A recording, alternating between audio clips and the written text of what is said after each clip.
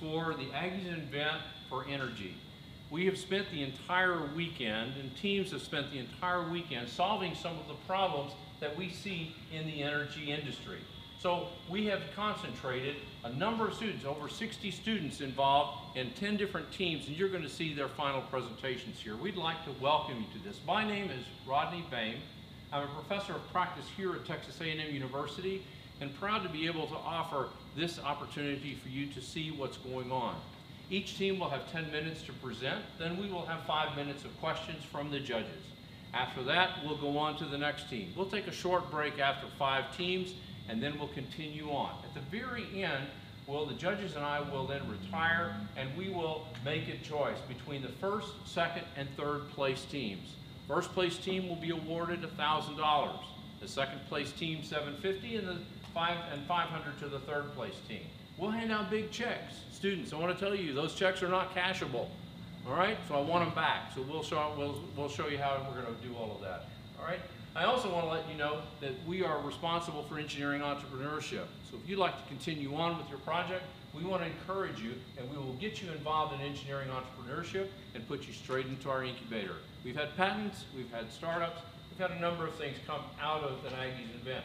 This is the 34th time that we have offered an Aggies Invent, and we do this 3 times a semester. So again, I think for all of you here in the audience and those of you watching online, you're going to have a tremendous treat. We have a distinct panel of judges here right now, and with the judges, I'd like them to introduce themselves. And judges, I'll remind you to turn on the microphone so that we can hear you as you introduce yourself. Let's start over here. Jeremy Ferguson, BP. Yes, Sam Rogers, BP. Howdy, John Fry with Hewlett Packard Enterprise. Nobuo Morita from Geomechanics, Texas A&M. I'm Greg Small with Accenture. And I'm Cameron Medlin with Accenture. All right, as you can see, we have a tremendous panel of judges here, and students, you have quite the task in front of you. Remind you of 10 minutes, and let's get started with the first team, FlameX. So FlameX, if y'all will come right on up here. Here's the clicker. And we are ready for your presentation.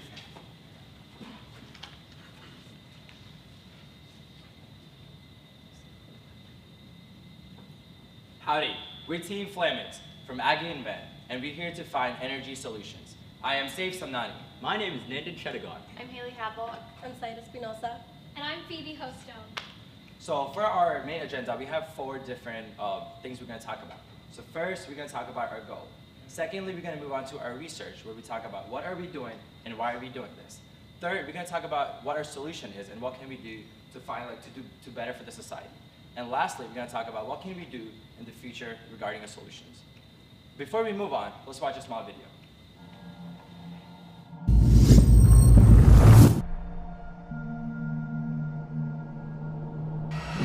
Flaring is the burning of natural gas that occurs during oil production. The burned gas is released into the atmosphere, wasting energy and emitting CO2.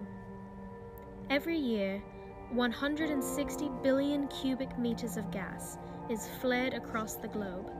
If harnessed, this energy could heat 180 billion homes a year, meet Africa's electricity needs, or supply power locally and regionally. An amount valued at $30.6 billion a year. If there is a way to harness this energy and reduce emissions, would you be on board? FlameX offers a solution for offshore platforms where gas flaring is significant. Our product takes the natural gas going to flare and instead outputs electricity, creates cogeneration capabilities, and processes the carbon dioxide for refrigeration purposes. Oil and gas will be the primary source of our world's energy for years to come. We have an obligation to innovate world-changing solutions that combat these emissions. Our goal is to mitigate climate change through emissions control. Some initiatives that are currently in place towards reducing emissions are ones through the World Bank Global Gas Flaring Reduction Partnerships, which is a grouping of companies that have come together commit to reducing emissions. Additionally, if you are aware, in the news, the Paris Climate Agreement and the United Nations Sustainable Development Goals talk about their initiatives for the future to reduce emissions. Additionally, there are some important facts listed on the slide that illustrate why this is important. 140 billion cubic meters of gas was flared in 2017. That is enough to power Africa's electricity for one whole year. Flaring also releases carbon dioxide into the atmosphere, which is a greenhouse gas contributing to the warming of the climate. Additionally, there is significant loss in financial value in flaring gas. $30.6 billion of revenue was lost in 2017 from flaring gas. Flamex's solution is offered to you to reduce offshore emissions from flaring. When we were presented with this research topic, we realized we needed to do extensive research in order to understand what the problem is, what's currently being done, and how to offer a feasible solution. We know that companies are investing in sending streams of separate oil, gas, and water directly to sales pipelines from the subsea environment. However, this is very capitally intensive, and also the company incurs high amounts of risk from doing the separation on the sea floor. Another incentive to reduce emissions from flaring is a carbon tax that is in place to incentivize less flaring. This does reduce flaring. However, it does not do anything to harness the energy that can come from this flaring. Also, in Norway, regulations are already being put in place that require offshore platform operators to shut down production if flaring reaches a certain level. Action is required for companies with offshore assets to stay ahead. After carefully researching our problem, we came up with 5 design requirements. Our design requirements included having a small footprint, because offshore facilities are already limited on space. We needed to have a small footprint for our system. We also needed to accept variable rates to include different rates for the gas. We also needed to maintain our facility and have it make it easy to maintain for our offshore personnel. For this reason, we included only 2 moving parts, the first one being the turbine, and the second one being the CO2 recovery system. With this, it will help us keep it easy to maintain, and we will also be capturing emissions and harnessing energy. When we were considering what products our designs were going to be, we considered a couple different designs. The first one being liquefying natural gas. Liquefying natural gas has an input of natural gas, and then it is cooled down, and from there it is stored, and then it is transported to wherever it needs to go. However, this solution has already existed, so we decided not to go with this since it's not as innovative as we would have liked. We also considered hydrogen extraction. Hydrogen extraction takes in the natural gas, and then it is divided into 2 components, the hydrogen and the oxygen. From there, we are able to generate electricity. However, hydrogen is very volatile and profoundly flammable, so we decided that we were not going to follow through with this design since it was going to harm our safety, and it was not the design we wanted to go with. Furthermore, we decided to go with a design that met our requirements, but also could be implemented into existing facilities. So our design takes the natural gas that is normally sent off into the flare stack and takes it and puts it in an enclosed combustion unit, which is then fed into our gas turbine. Our gas turbine outputs electricity, in this case, 20 megawatts of power, which is enough to power the entire, or one third of the rig's entire electricity needs. It also outputs hot exhaust that's fed into a heat exchanger surrounded by a phase change material. This phase change material can store energy, in this case, 10 to 15 megawatt hours of energy. To put this in perspective, that's enough to provide power for 10,000 homes. This phase change material can store the latent heat for up to 3 days. This heat is required in offshore drilling because when you get down to the surface of the sea level, It's really low temperatures, and so we need to heat up that oil at the bottom of the surface of the sea. This cool exhaust is then fed into a gas recovery system where we can produce liquid carbon dioxide as well as produce dry ice. So within this solution, there were a lot of risks that we needed to account for. The first was the system's capability to accept variable flow rates. A lot of time with flarings, you're not going to receive consistent flow rates, and at the time when we have large spikes of pressure that's coming through, we have to be able to relieve that. So we have a pressure relief valve that if we can't take all the pressure in our pipes, the valve will open and it will flare off the excess natural gas. As well as we had to take into account that the rig is actually a floating platform, meaning we have to maintain its balance. So currently rigs use diesel turbines. So for our design, we're going to replace one of those diesel turbines. Most rigs have typically 6 of those diesel turbines. We'll replace one of those and put our gas turbine in to solve that problem. And then our heat exchanger and our gas recovery system will be placed on the rig to where they can kind of balance each other out and counteract the moments that are going to be associated with them. So in summation, we are able to generate enough electricity to power 1/3 of the rig's daily electricity needs. This will reduce load on the conventional electricity generation methods through the diesel engines. We will also, with the generated heat, we will also employ co-generative techniques to improve existing turbine efficiency while also providing heat for drilling operations. Also with the generated dry ice, we will use that as refrigeration for food storage, as well as abrasive blasting techniques to be able to clean and maintain rig equipment. So for our future work, we realize that our design is in its preliminary stages. However, this innovation has a wide array of applications. So here's our plan. With the collected CO2, we wish to ship this onshore to use for applications in construction concrete, as well as polymers and plastic productions. Also, energy poverty is a real serious need around the world.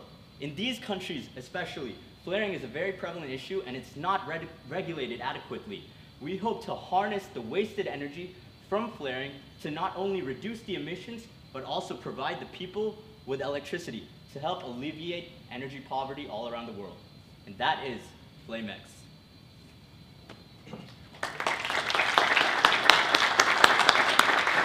Thank you very much, FlameX. Judges, you have 5 minutes for questions.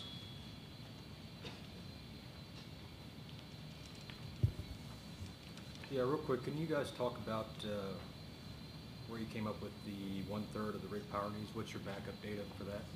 Yes, so basically we use thermodynamic equations to generate how much energy was generated by the combustion of the natural gas and how much of that energy goes into the work output of the turbine. So that's basically how much electricity was generated by that work output of the turbine. Now this is assuming we are under the Brayton cycle with 100% efficiency. On an actual case, since we are using co-generative techniques, this efficiency may go down to potentially 80 or 70%. But still, we believe we know we can supply a significant portion of the rig's daily electricity needs. Yeah, my question is, have you ever seen the flaring? Yes. There are lots of solids, there are lots of water, and lots of, you need to separate lots of things. And also, flow rate is completely fluctuating. Yes. How you can handle? So Exactly, yeah. the flow rate is constantly fluctuating. However, there are random spikes when we cannot maintain the flow rate. For that, we have the pressure relief system to be able to alleviate those random spikes to go back to our conventional technique.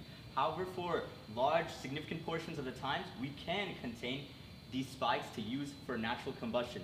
There have been developments of gas turbine, microturbines, which can take these natural gases from flaring and directly combust it and absorb the energy from there. And we hope to employ those type of turbines.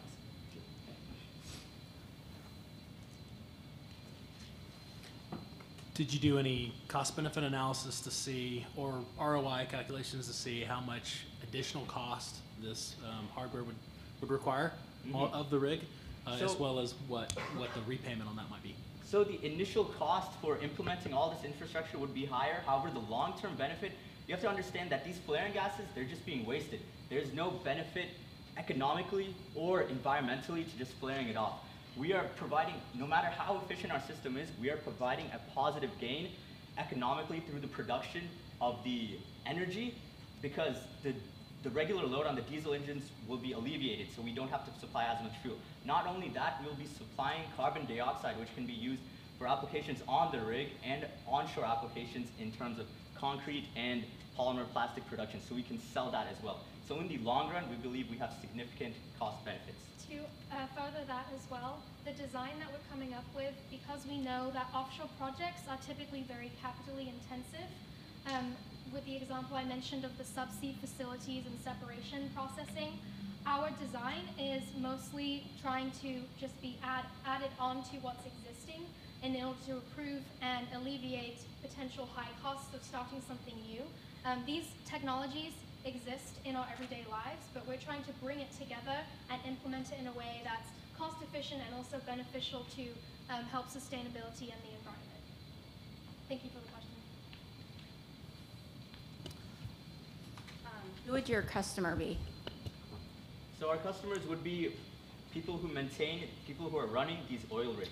So you realize that when they're flaring off these gases, that's a huge opportunity cost going away. The incentive for, say, any company that's using these oil rigs is that added cost from what we are losing from flaring off. Also, in addition to that, we will be producing CO2. There are a lot of companies that use the carbon dioxide to produce concrete, which is a great need in infrastructure production, as well as in potential polymers and plastic products. So we can sell that CO2 to potential smaller companies that use the carbon dioxide to produce different various types of plastics, polymers, and whatnot. Yeah, so I guess the primary customer for what we're offering would be an offshore operator, an E&P producer company, and then they would be incentivized to invest in our technology because of the pressures being put on them by global entities such as the United Nations and the people behind the Paris Climate Agreement, and their investors as well that are curious about what they're doing to measure their environmental footprints. And they would be incentivized both by that and then with being able to find those markets in developing countries that have a need for electricity. They'd be incentivized to sell the electricity generated from the offshore platform from our flaring product to help them invest in what we are offering. And as we mentioned, currently our solution was designed for offshore platforms, but it can also be taken to onshore, to refineries, to chemical plants. We're always looking for new innovative ways to capture these emissions and to harness this energy. And Flamex, thank you very much for your time and all the questions. 1, 2, 3. Flamex. All right, Gas Binders is up next. If y'all could come forward and get ready for the presentation.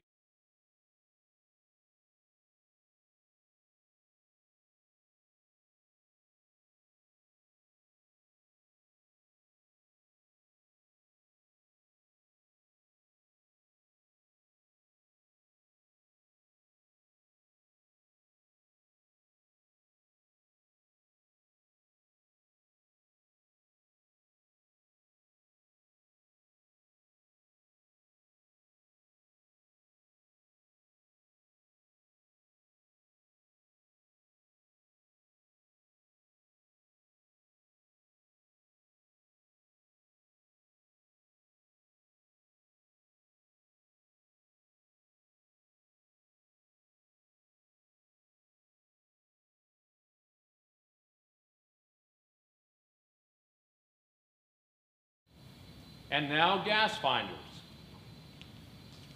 Hello, I hope everyone is well. We are the Gas Finders, and our task for this Aggies Invent Challenge is to create a device to detect gas in the drilling riser.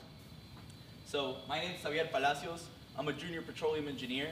My name is Mojola Malamo, master's student petroleum engineering, class of 21. I'm Navemi Hassan, sophomore petroleum engineer. I am Bharati Kanan. I am a graduate electrical engineer. I'm Sai. I'm a master's student in mechanical engineering. I'd like to start this presentation with a short video which denotes the importance of solving this problem.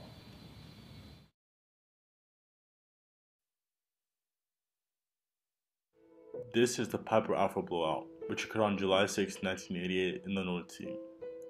This horrible catastrophe claimed the lives of 167 people on the rig. More so, the blowout had a catastrophic impact on the environment. It is estimated that 5 tons of highly toxic chemicals were released into the environment, a situation which led the government to consider banning fishing in the North Sea. Apart from the environmental effect, blowouts also have huge economic repercussions. A company loses billions of dollars in the event of a blowout. The local economy, like fishing and tourism industries, are also largely affected by a blowout. So, how does this tragedy occur? It could occur while drilling to the formation. The reservoir fluids are usually controlled by maintaining a greater pressure in the drilling fluid than in the reservoir fluid. However, an unexpected increase in the reservoir pressure can allow reservoir fluids to enter the wellbore. If not controlled, the fluids will flow into the floating drilling rig and uncontrollably blow out into the environment. By attaching our device to the blowout preventer, we are able to detect free gas in the riser and divert it before it reaches the oil rig at the surface.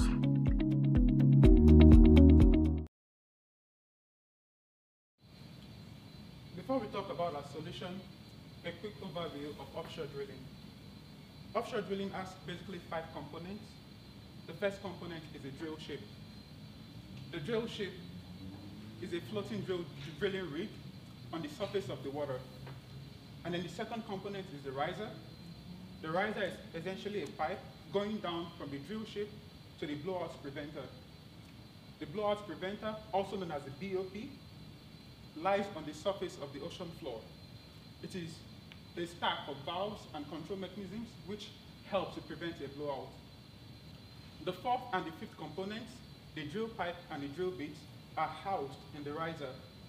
The drill bit is connected to the drill pipe, and the drill bit is responsible for grinding into the earth to drill the hole in the earth. Drill fluid is pumped down through the drill pipe to the drill bit, and the drilling fluid clears off the debris by taking it up through the annulus, which is a space between the riser and the drill pipe, as is shown in the video. So, how do we solve this problem? Our team looked at 3 concepts. First, we looked at differential density analysis, which is the most common method of trying to solve this problem. We did this by applying Bernoulli's principle at 2 points. One on the rig while pumping, and the second on our riser while the dirty drilling fluid was coming back up. However, we ran into several problems when trying to calculate pressure drop. This is due to the fact that the rocks we are drilling into are currently changing, and sometimes our drilling fluid is lost into the rocks. So then we looked at another alternative, which is magnetism and the drilling fluid. We would do this by introducing ferromagnetic components into our drilling fluid, such as iron fillings. The iron fillings would create a magnetic field in the drilling fluid. When pumped down into the formation, if gas comes into our drilling fluid, this magnetic field would be distorted and could be potentially measured. However, we ran into some problems due to the fact that we have to clean this drilling fluid after drilling. So the iron fillings, which was our ferromagnetic material, would be sorted out of the drilling fluid. Our team decided to pursue a solution using the permittivity analysis of the drilling fluid by putting a device on the BOP, or the blowout preventer.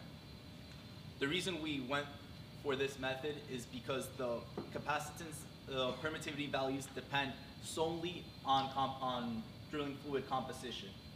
Also, by using the permittivity analysis, we would require a few components, and they could be easily installed on the BOP, which is a problem oftentimes due to difficulty in working underwater. The basic principle of our design is capacitance. Capacitance is the ability for the capacitor to store a charge between its 2 plates.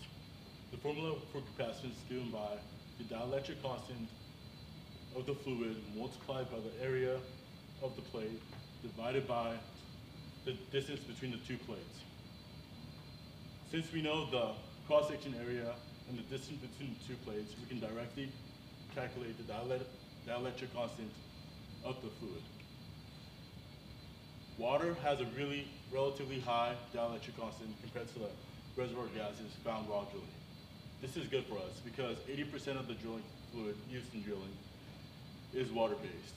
So we can detect when there's a reservoir gas inside our drilling fluid. So, this image shows a location of a prototype. It is located within the blowout preventer. So these images are the cross section and the top view of a prototype. The two plates, the one in the blue and the red, are charged plates. They are separated and insulated from each other. Electrical signal is applied between them and an electrical field is generated between them. So whenever a gas passes between the electric field, there's a huge drop in the permittivity and therefore we get a large drop in the capacitance. This is measured by a device and it is transmitted to the offshore rig. So as you can see, our design is really simple. It can be easily installed in the existing infrastructure. The subsea is really harsh. The pressure is going to be extremely high. So we have designed our prototype to withstand the temperatures of up to 350 degrees Fahrenheit and the pressures of up to 15,000 psi.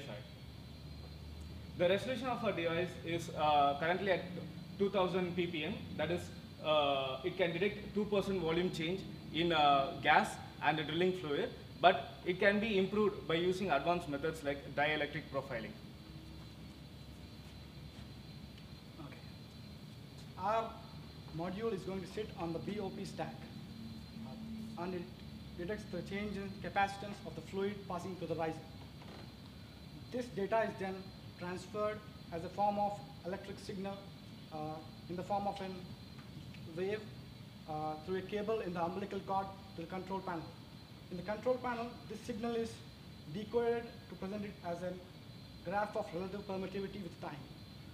The engineer sitting in the control panel, he can see the live graph of relative permittivity with time, and whenever he sees a sudden change in the relative permittivity, it can be attributed to the passage of gas inside the fluid going to the riser.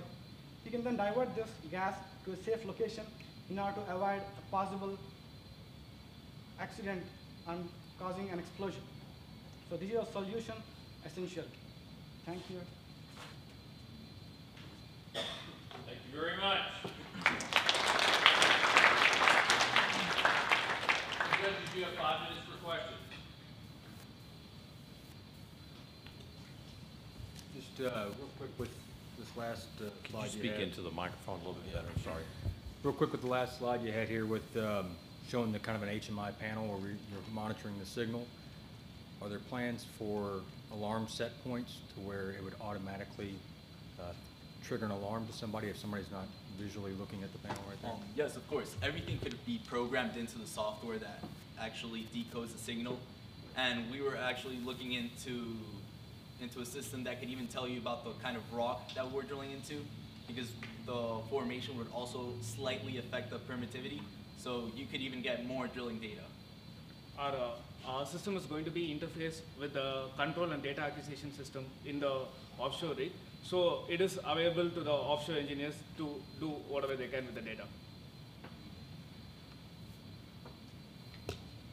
Hello. I have one problem that do you have a supporting document of the capacitance with the drilling fluid plus small amount of gas? Usually, amount of gas is not so large. So do you have such kind of data? We have gathered our data on permittivity on various documents. So we have our calculations, and based on which we have come to the conclusion that we can detect 2% change in volume in the drilling fluid and the formation gases. So 1%, 2% you can detect it? Yeah, 2% we can detect. That's the resolution of our device. I would also like to note that drilling rigs do have the capacity to contain small amounts of gas, and there is a gas separator at the top. It's when it comes to big quantities at one time that you run into problems.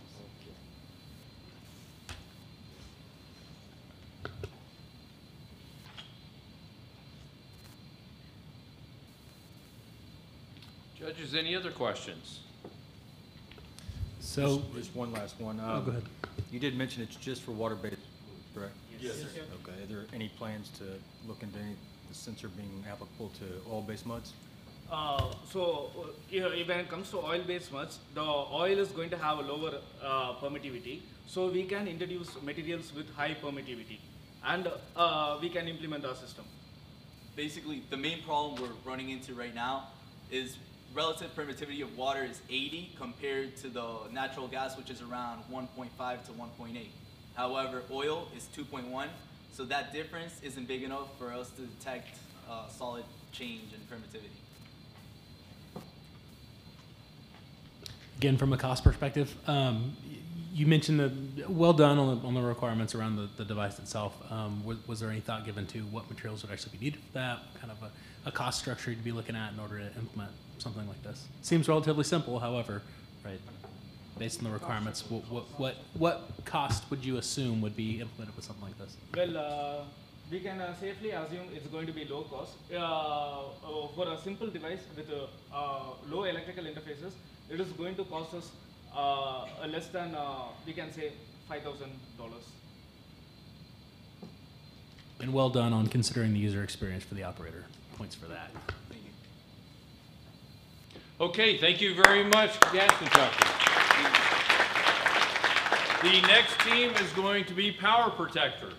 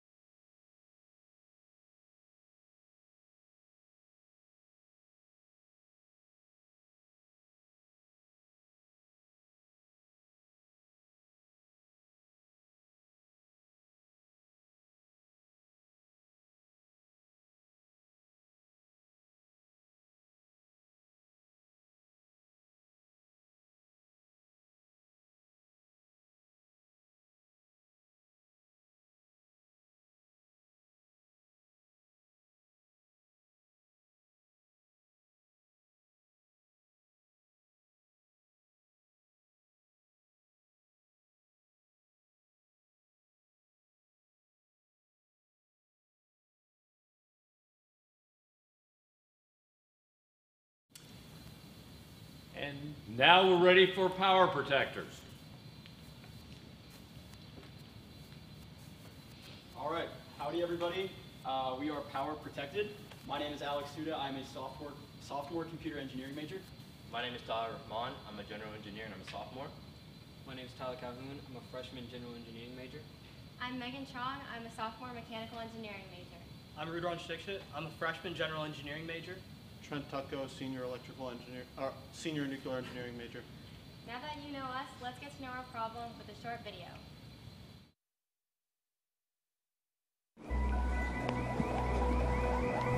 4 or 5 kids run back in their trailer, and then the tornado hit it and they were gone. People are still without power across West Michigan tonight, nearly 3 full days after a strong storm swept the area. Hurricane Maria slamming into the island, and as you heard, one official saying the island is destroyed. 150-mile-an-hour winds ripping buildings apart, knocking out power everywhere. All of the electricity is out tonight. Natural disasters such as hurricanes and earthquakes can be catastrophic to the largest of cities around the world. In a matter of seconds, basic human necessities may be ripped apart, leaving people with just the clothes on their back. And when power lines fall and the city's main electrical grid is compromised, staying alive becomes a challenge for everyone involved. Important medicines such as insulin need refrigeration. Loved ones have no way to communicate with their family. Without power, a natural disaster can easily be life-changing for many. But what if the community never lost power? What if your power was protected? Buildings are connected to the main electrical grid. Microgrids are supporting grids powered by various applications. Power Protected innovates by continuously harvesting solar energy and storing it in thermal batteries until the main grid fails. The microgrid then isolates and will seamlessly supply a building with power. With Power Protected, nobody is powerless. All right. Now, as seen in the video prior and as displayed on the slide, the devastating effects of natural disasters are ample, including causing detrimental impact to electrical power grids. This impact will oftentimes lead to thousands of individuals to be without power, allowing for the potential of life-threatening situations to arise. An example of this is when Hurricane Harvey landed and over 300,000 individuals were left without power and left in distress. Clearly, the need to maintain power during natural disasters is therefore required. With regards to the design requirements for our product, we established 5 main elements that our product would abide by, and the first of those being the response time. The response time for our product would be immediate and would be integrated seamlessly as a natural disaster actually occurs. Secondly, would be the area that our product would supply energy to, and this would be a relief center or a community center that people go to whenever a natural disaster occurs, and we approximate this to be approximately 2,500 people. Next would be the size of the unit, and the size of our unit would be less than 5 cubic meters. Fourth would be the energy output that our unit would output, and that would be 80 kilowatts per hour. And just to put that into perspective, that's 4 full-size refrigerators being supplied energy for 20 days. And finally, the last thing we set to consider was the efficiency of our product. The efficiency of our product would have to have an energy yield that would be greater than 18%, and that 18% was established by considering the energy yield of a simple gas operator that the average American family owns in their household. So some of the proposed solutions that we considered prior to considering our main solution was the first one being off-site energy. This would route energy from off-site solar or wind farms underground to just through the grid. And the reason we didn't find this feasible is because due to any natural disasters such as an earthquake, the connection between that grid could be disrupted. Secondly, we considered a solar microgrid, which would implement a microgrid with solar thermal panels and thermal energy storage. Next, we considered burning the byproduct of the disaster debris, and the one main reason that we considered that to not be feasible was due to the fact that it was just debris and that it would not be sustainable for a large period of time. So with that being said, we considered the solar microgrid to be our solution. So you might ask yourself, what are microgrids? Well, microgrids function as a safety net for small areas or buildings, and they're unique in that they can function independently from a failing main electric grid. This is essential for areas affected by natural disasters because they're oftentimes cut off from the main electric grid. Microgrids are also unique in that they can take extra load off the main power grid. This is done through either renewable energy or more reliable forms such as diesel. They're also unique in that they can provide year-round renewable energy to the main power grid, thereby taking load off. Our design uses solar thermal panels to collect the energy and store it into phase change material as thermal energy. Once we are needing to access this energy, we can convert it into electricity using thermoelectric generators. These solar thermal panels absorb energy as heat, which means they are 70% more efficient than your photovoltaic panels. This means that in 6 months, we can fully charge the battery with only 1 square meter of area. So as Tyler mentioned, we're using solar thermal panels, which take heat energy. Once we have this heat batteries, what do we do with it? We put it into thermal. Thermal batteries are those red fins that you see in that section cut. Thermal batteries are full of phase change materials. Phase change materials store and release energy while going through phase changes, say solid to liquid. The phase change material that we have chosen is Pure Temp 151. It's been engineered in a lab to have a high heat storage capacity of 217 joules per gram. Every single gram of our PCM can store 217 joules and release 217 joules. You may ask, when are we storing this energy? The answer is any ordinary day. If we had a power protected unit outside of A&M University right now, it would be storing energy. And storing that energy until a disaster comes, the main electrical grid is compromised and we need to access it. When we need to access this energy, we go to the Seebeck effect. The Seebeck effect takes 2 materials, one designated as a hot plate. The hot plate is pressed up against the PCM, and the cold plate is apart here and it's exposed to ambient air. So you have 2 materials and a temperature gradient, and then you get a voltage difference. When you connect this to a circuit, you're getting an electrical current. And this electricity can be used for your buildings, your houses, your fridges, and your phones. A main component of our product was innovation. We wanted to be innovative. So you may ask, why a microgrid? Why not a backup generator? Well, a backup generator is there in case of a disaster. A microgrid is there 24/7. When there is not a disaster, it is storing energy and it's also feeding and supporting your main grid. Additionally, with the backup generator, there is a delay in its response. You lose power and you have to wait. You have to wait and hope that your backup generator is going to kick in. With the microgrid, it's seamless. You never lose your power. Next, we're talking solar thermal panels. If you have a house right now with solar panels, you actually have photovoltaic panels. Solar thermal panels are proven to be 70% more efficient. Lastly, we're using thermal batteries. Thermal batteries are consistent and repeatable. Right now, thermal batteries are being used in power plants. They go through thousands of cycles in these power plants. For us, one cycle is one natural disaster. That means that we can go through thousands of natural disasters with one power protected unit. So where and how would we implement this solution? So ideally, we'd want them in relief centers. So that could be anything from schools to libraries to places of worship or stadiums. So our energy output that we're shooting for is 86 kilowatt hours. That is, like Alex said, one refrigerator is about 1 kilowatt hour for a full day, and a small microwave is half of that. So the cost analysis, that's the big one. So our total system would cost a little over $50,000. Now that's actually kind of good news because the bulk of our price was in the battery. The thermal battery was $36,574. But, or the leading competitor, or the competitor that's closest to us is Tesla. And they have a breakthrough in lithium-ion technology. And their cost for their batteries are $40,000. Our thermal batteries are 60 to 80% more efficient and, or 60 to 80% more cheaper and 6 times more efficient. Now I understand that you may not be fully on board with a $50,000 price tag, but I can assure you that microgrids are where you want to be investing, especially looking at the industry and how it's going on an upward trend. It's supposed to increase from being a $10.9 billion industry to more than $30 billion from 2016 to 2022.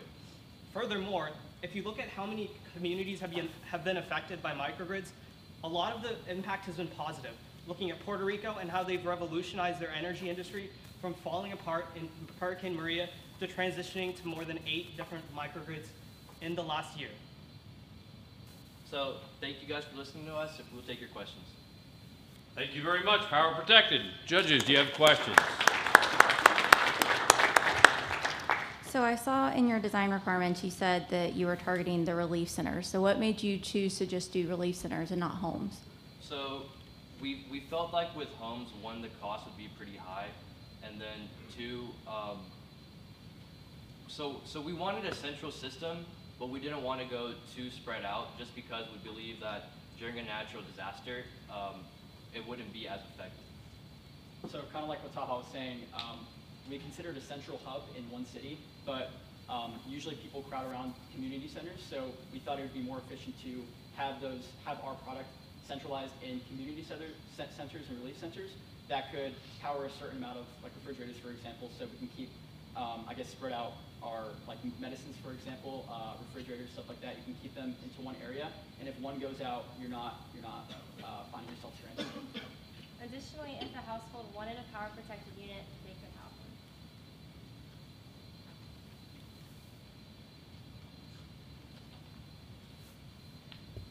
So one of the challenges that keeps utilities from coming back up after a natural disaster is not the fact that they can't generate power, it's they're not sure that the grid that they're about to put the power on is safe to where they don't impact emergency responders or citizens that are wandering about in the areas where utility lines are down. So you talked about having your microgrid near disaster centers, but how do you overcome that challenge of making sure you're not putting a live current back on an infrastructure that has gaps in it?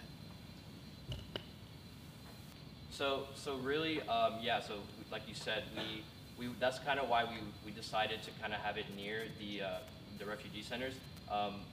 We do believe that if we do run the lines right next to it, that there should be a short connection, and that it minimum, I can't say 100% guarantees that there'll be no error, but the margin is very thin. And also, like with this system, the microgrid would separate from the main grid in a case of a disaster.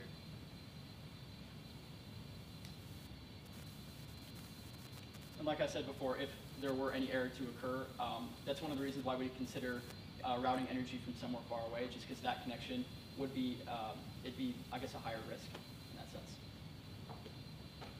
State for me again what the materials used in the battery cells themselves is, and what the environmental effect would be as they need to be decommissioned.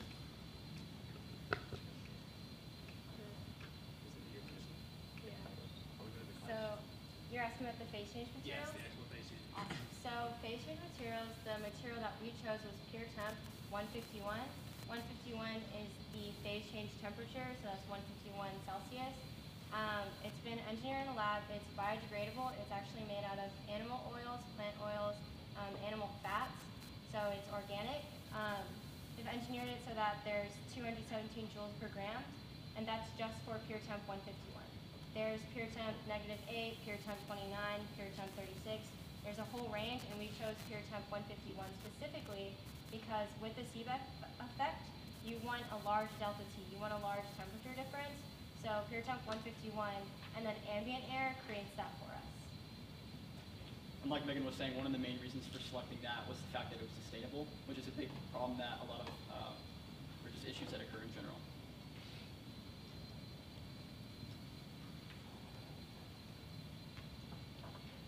Okay, power protected. Thank you so much. We appreciate it. The next team is Lux Energy. So if Lux Energy will come forward, appreciate it.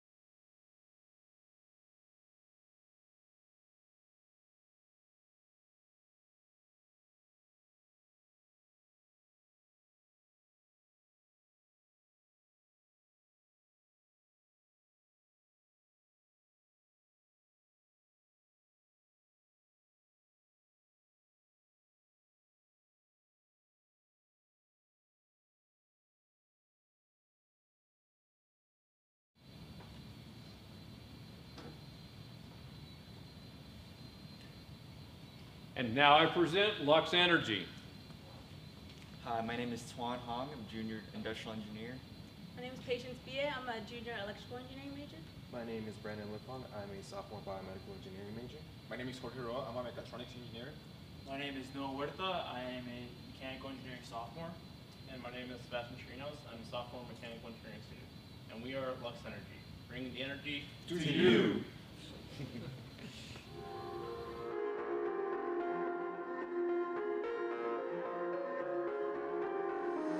Lost so much, and it still keeps continuing to rain. We got a major tornado on the ground. Major tornado on the ground.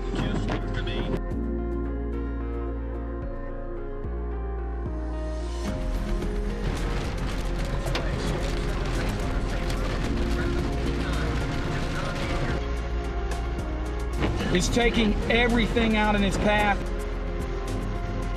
Dorian people who have lost everything, desperate to get to safety. We should all be prepared. But how do you prepare for this? More than 12,000 people are in shelters all across the island. I don't see my mom. I don't see my son. I don't know. I don't know. Approximately 68 homes were without power. Without power, they don't have water. Hurricane Maria came in with 155-mile-per-hour winds, knocking out electricity immediately. He says they need more generators, power poles, cable. After more than 3 months without power. The power grid here in Marsh Harbor was destroyed and will have to be completely rebuilt. The force of the storm knocked out the island's entire energy grid. We need an energy solution.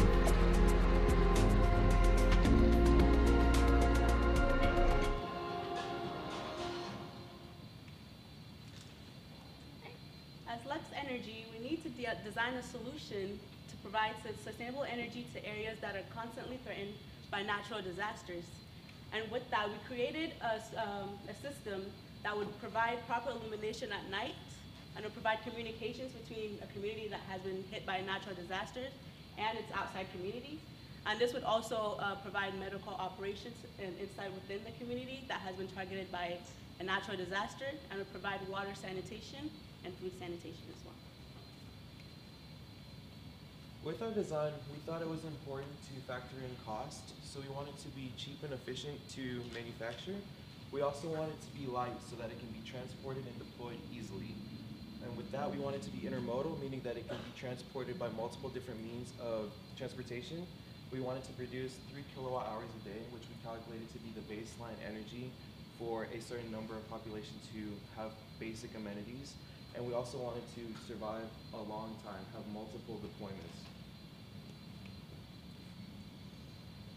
When considering aspects of our design, we first looked to gasoline generators and then determined it's not realistic to say that these communities will have gasoline available to them after such a disaster. We then looked to renewable energy and determined wind power would not be suitable, as you would need high velocity winds to have any sort of significant energy. Manpower would be counterintuitive to helping these communities that have just been struck by disasters.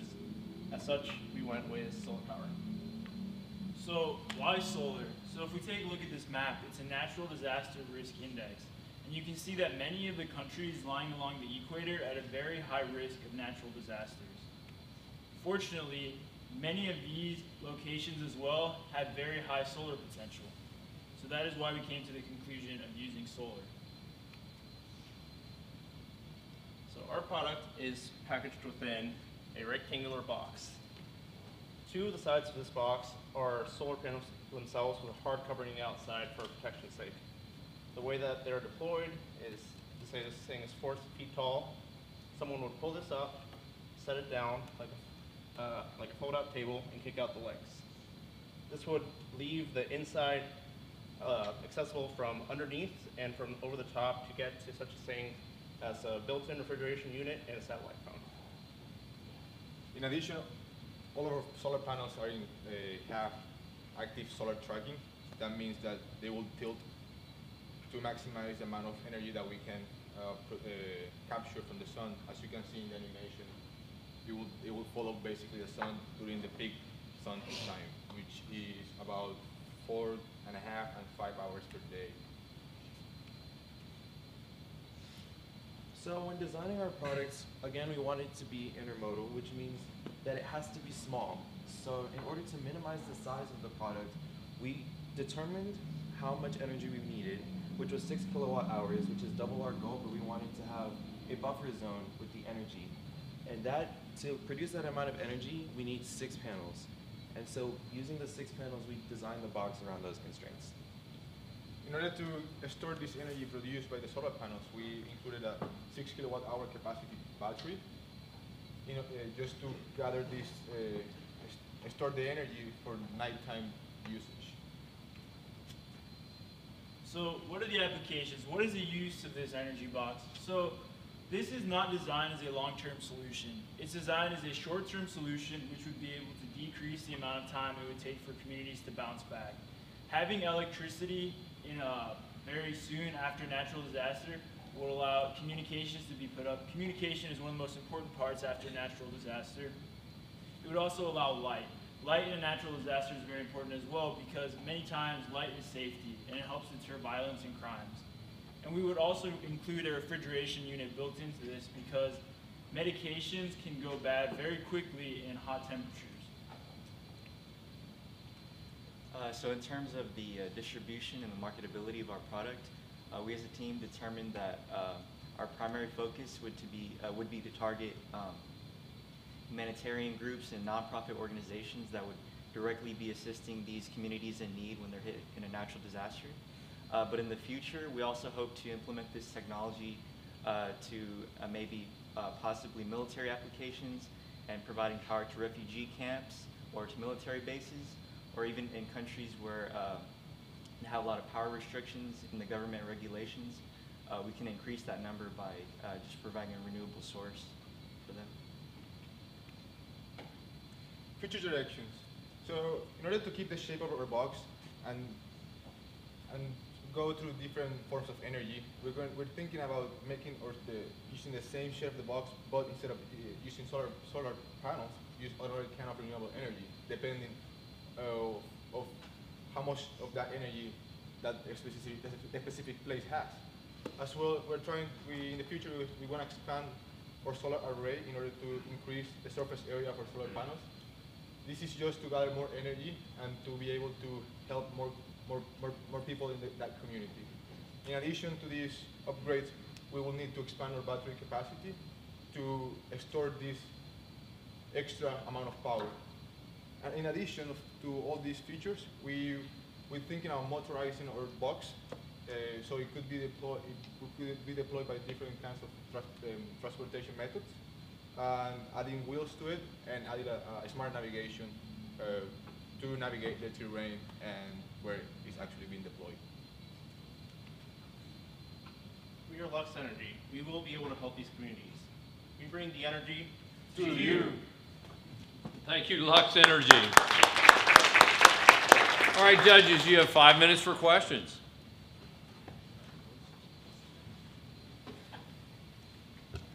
What would the selling price be? So the total price of our product, we said we wanted to keep it at $5,000. I don't know if you want to break that down. So basically, the most expensive parts in our product will be the solar panels and the batteries.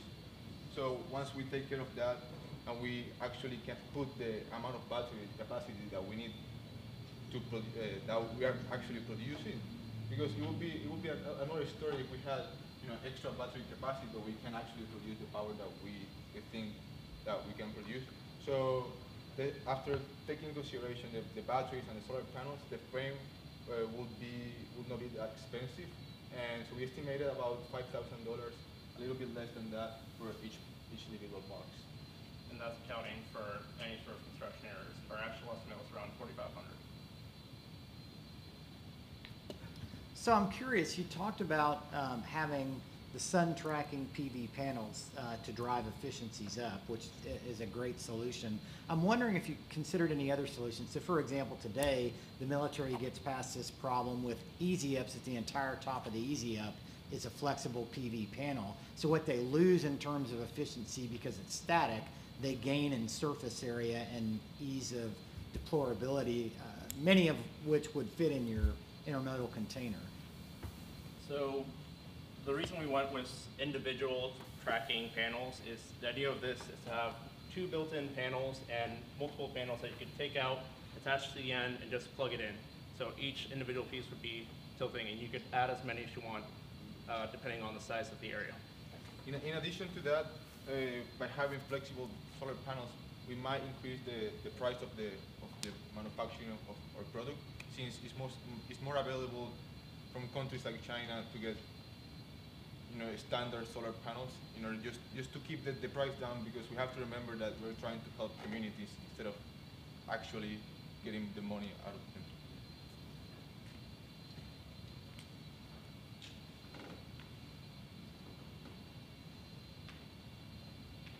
Lux Energy, sounds to me like you've answered all the questions. Thank you very much. I appreciate it.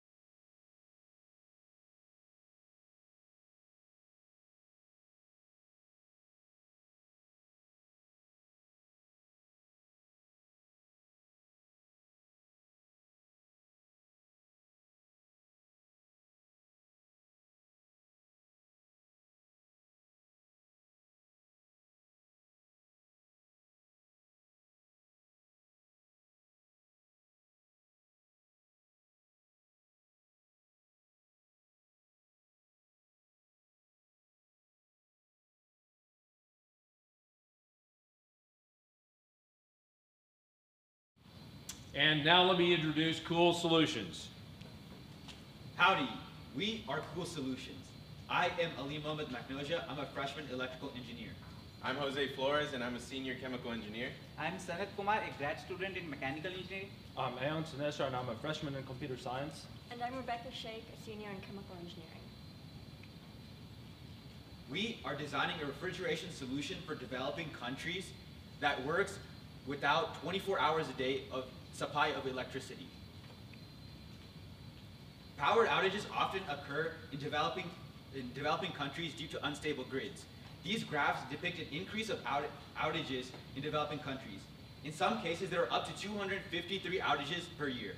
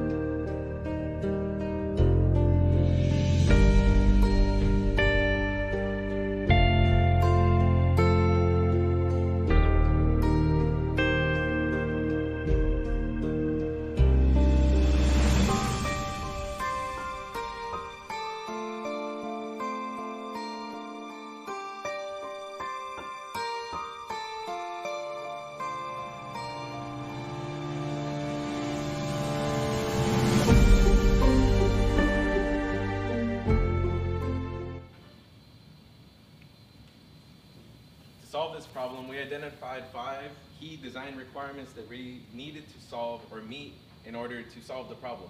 The first of which is cost efficiency, which we define to be less than $1,200, which is the average price of a generator that is powerful enough to power an entire home. We also want to prevent spoilage of food and medicine, which we determined to be a minimum temperature of 3 degrees Celsius. And we wanted the unit to be forgettable. That is, you install it and you forget you have it. You install it and the only thing that it provides to you is the security of having food that doesn't spoil and medicine that doesn't make you sick. Additionally, the size of the unit shouldn't be greater than 30% that of a regular unit, that is a regular refrigerator or something of similar cooling capacity, and it must be versatile, meaning that it can be scaled anywhere between 4 cubic feet of cooling and 150 cubic feet of cooling, which is a standard small walk-in medicine refrigerator for a hospital. With this, we came up with 3 possible methods. Our first method was a new refrigerator, one that had a single cooling vessel for 2 refrigeration systems. One refrigeration system was a conventional electrical refrigeration system that used an electric compressor, and the second was derived from an RV refrigerator that used a propane flame to drive an ammonia refrigeration system. The second would be a hyper-insulated conventional refrigerator, where the benefit would be that the refrigeration wouldn't seep out of the container as fast because it's hyper-insulated. But our third and ultimately chosen method or solution was an attachment to existing refrigeration units that would provide redundant electrical power in case of grid failure. This is the system we designed to solve this problem, and we are calling it a cool attachment. In this system, our controller is connected to the refrigerator as well as to the power grid and controlling the valve as well as the motor. In the center, we have a power generation unit which uses the propane to generate electricity with the help of an engine and an alternator. And overall, this system is very compact. This is the 3D representation of our system, which consists of a controller, which is the brain of the system, which controls everything. Next is our throttle valve, which is a one-way valve, which allows the propane from the tank to go to the engine. Then an alternator, which produces the electricity. A high-efficiency Brayton cycle rotary engine, which is helping the alternator to move. A starter motor, which helps the engine to start. And a battery, which powers the controller as well as the motor. And all of this system is just for representation, just for visual representation and not to scale. So this is representing the cool attachment. The fan on the left represents the fridge, and the box outside is the power grid. The vent at the back allows the warm air to seep out of the attachment so that it doesn't fry, as well as the bottle outside of the attachment shows a propane tank attached to the fridge with the pipe.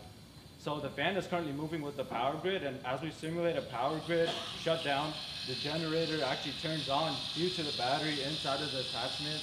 And using the black box as a controller, it allows electricity to flow inside the generator and back outside of the generator when electricity comes back up. So for specifications of the engine, we will probably be using a rotary engine or a small 4-stroke engine. Potential companies that we looked into were Miniature Star Rotor or X-Minis. These are all high efficient 4-stroke cycles using Brayton cycles as well. Here we have the dimensions of our product. These are the maximum dimensions, and hopefully we'd be able to get it to be smaller using a different engine. And the installation for our product would be very easy, so the customer would have no trouble figuring out how to put it on their fridge or get it to work. And it requires no user interference besides refueling after 8 hours or so. So the person can go to sleep and not have to worry about their food spoiling overnight. And the manufacturing cost would be approximately $225 based on some quick Amazon research. But we know we'd be able to get it manufactured for a lot cheaper if it was developed in other countries where labor and materials might be a lot more affordable. As of this past month, the world average for the price of propane was about 59 cents per liter. So although the price would really vary between regions, it would be relatively affordable for no matter what country the product is sold in. Propane is also widely available worldwide, so it wouldn't really be a problem getting a hold of it for people in developed countries. It's definitely available in Asia and Africa and a lot of places where developing countries tend to be. And it's already commonly used, so people are very familiar with how to keep it safe and all that. And it's also a lot more sustainable than diesel. And now, the question that might be in your head is how is this any different from a normal power generation system that connects to the outside of a house? The main component or the main feature that makes it so different is that it's small. It's only designed to produce the power or produce the electricity that the refrigerator needs. So that is, the reason we chose an electronic throttle valve is that the propane flow will throttle to produce just enough electricity for the refrigerator to run. And that's something that the controller would take into account. So this would make running it a lot cheaper than using a gas or an electric RV refrigerator. And it's also high efficiency. Most generators that are designed to use propane are also designed to use gasoline. And because they're designed to work with two different fuel systems, it innately makes them less efficient. Additionally, it's automated.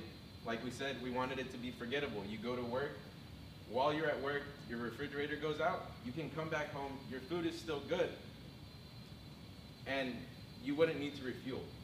We say it's an 8-hour cycle, or an 8-hour refrigerator, but that's for a small tank, 16 ounces of fuel. The tank that most people use in developing countries is a large tank, your typical propane tank, and that would run much longer than 8 hours. And I can't stress it enough that it's not a new refrigerator. You take it, you buy it, it's relatively cheap, and you put it on the refrigerator that you already have. There's no need to convince people to go out and buy another refrigerator. They can buy security for their food, they can buy security for their medicine by buying an attachment, and they put it on the refrigerator. Now that being said, we're Cool Solutions, and this is the solution. Thank you very much, Cool Solution.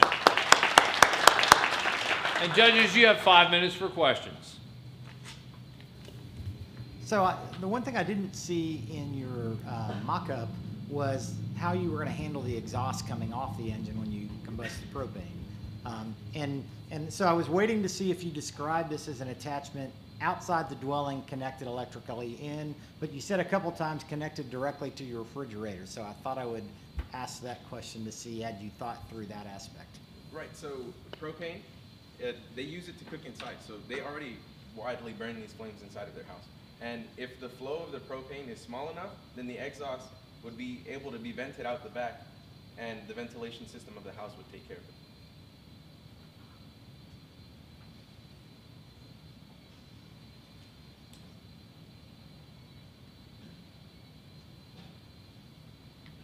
So you said it attaches to the existing refrigerator, can I make the assumption that the existing refrigerator actually cools inside of this box while this unit isn't needed? Can you store perishables inside of this particular unit? Okay, so if we can go back to this image here, and Senate can explain how exactly this is supposed to go on. So, yeah. So this is the system which is connected to the power grid as well as the refrigerator. So whenever there is electricity in the house, it will directly direct that power to the refrigerator without using any of the components in the system. Whenever it will detect there is a power outage, it will directly start the power generation unit, which is like transferring of propane to the engine and then moving the alternator, which will generate electricity, and it will direct that electricity now to the refrigerator without doing anything, like without doing any human intervention. we may have misunderstood your question, but this is an external unit. It doesn't go inside of the refrigerator. Gotcha. Okay, that's what I missed. So it attaches on top or next to or behind. Perfect. Thank you. Yeah, so just real quick, walk me through this. So the physical size was 1 by 2.5 by 2 of the actual unit, and that does not include the propane tank? No. No, sir. Okay. And is it so in addition to this unit, you will have a propane tank of whatever size you choose, and then it would be plumbed elsewhere? Are you assuming that they'll just stick it next to the refrigerator? Or is the person who purchases this, are they expected to route all this themselves, or does it come in one kit together? Okay, I understand. So I spent 10 weeks in Morocco this past summer, and they use propane for everything. They have a huge tank of it in the kitchen because they use it to cook, and typically the kitchen is close to the bathroom where they take showers, and they use it to boil hot water to take showers with. So the tank is already there. All they need to do is take a hose and connect it to it. And that's what makes it so simple. There's one wire that goes into the box and a wire that goes out of the box that you plug into the wall. And the only thing you have to do is connect the hose from the tank that you already use on a daily basis to this unit, and you have security. Easy implementation, which was one of our driving factors for using this system. Did you give any consideration to the decibel levels of the unit? We did not. We did not. However, if you're referring to the video, we wanted the noise so that you could. Sure, yeah, but diesels and Winkle engines, rotary engines are not particularly quiet. Right. Typically, so we're aiming to not use a Winkle engine, right? Winkle rotary engines are inefficient. They burn a lot of oil, and they aren't very efficient, like I said, right? So a different kind of design of rotary engine where the lobe moves inside of there's a sub-lobe inside of a bigger lobe where, say, the outside lobe has 8 cavitations in it and the inside lobe is 7. There's no contact between, so there's no need for oil because there's no metal on metal contact, and it would be much more efficient. In particular, this X Mini engine, the one that was there, was smaller. So that X Mini engine right there is about the size of an iPhone 6, but it can power a go-kart that needs a 40-pound engine, and that's 70 cc's. Okay, thank you very much. A cool solution. Ladies and gentlemen, we're going to take about a 10-minute break. If everyone will be back in here at 4:30, we will get started with the rest of the presentation. Thank you very much.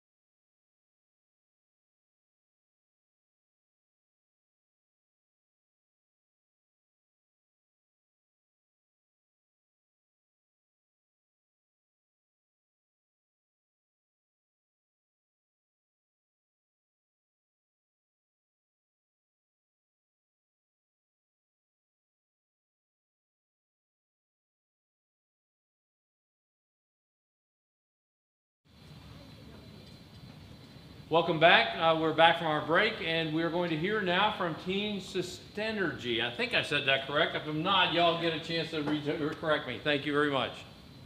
Howdy, we are Systenergy. My name is Bharat Agarwal. I'm a senior mechanical engineer, class of 2020. My name is Venancio Mendes. I'm a civil engineer senior. My name is Dakshika Srivastava. I'm a computer science freshman, class of 2023. My name is Heet Patel. I'm a civil engineer major and my first year graduate student. My name is Abdul Khan. I'm a senior industrial distribution major. Before we go ahead and jump into it, I wanted to share a quick video with y'all.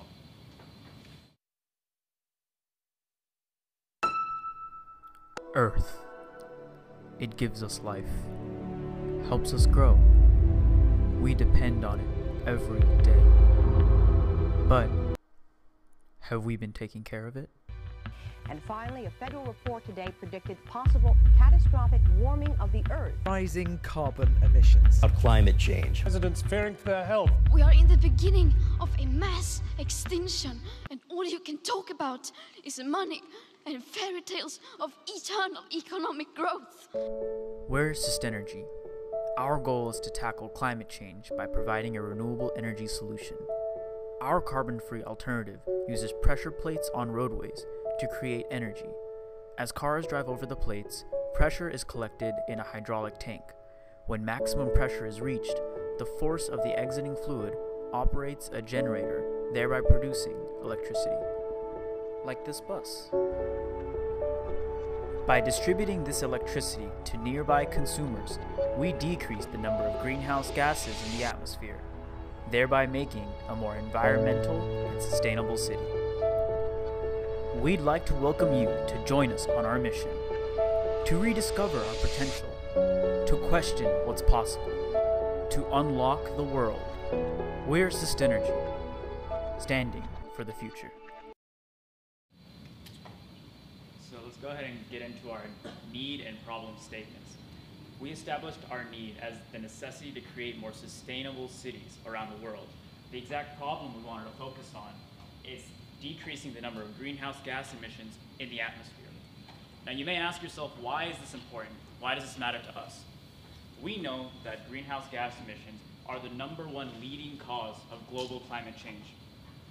Climate change is a global issue because it goes into many different factors, including food production, water security, and general health and well-being.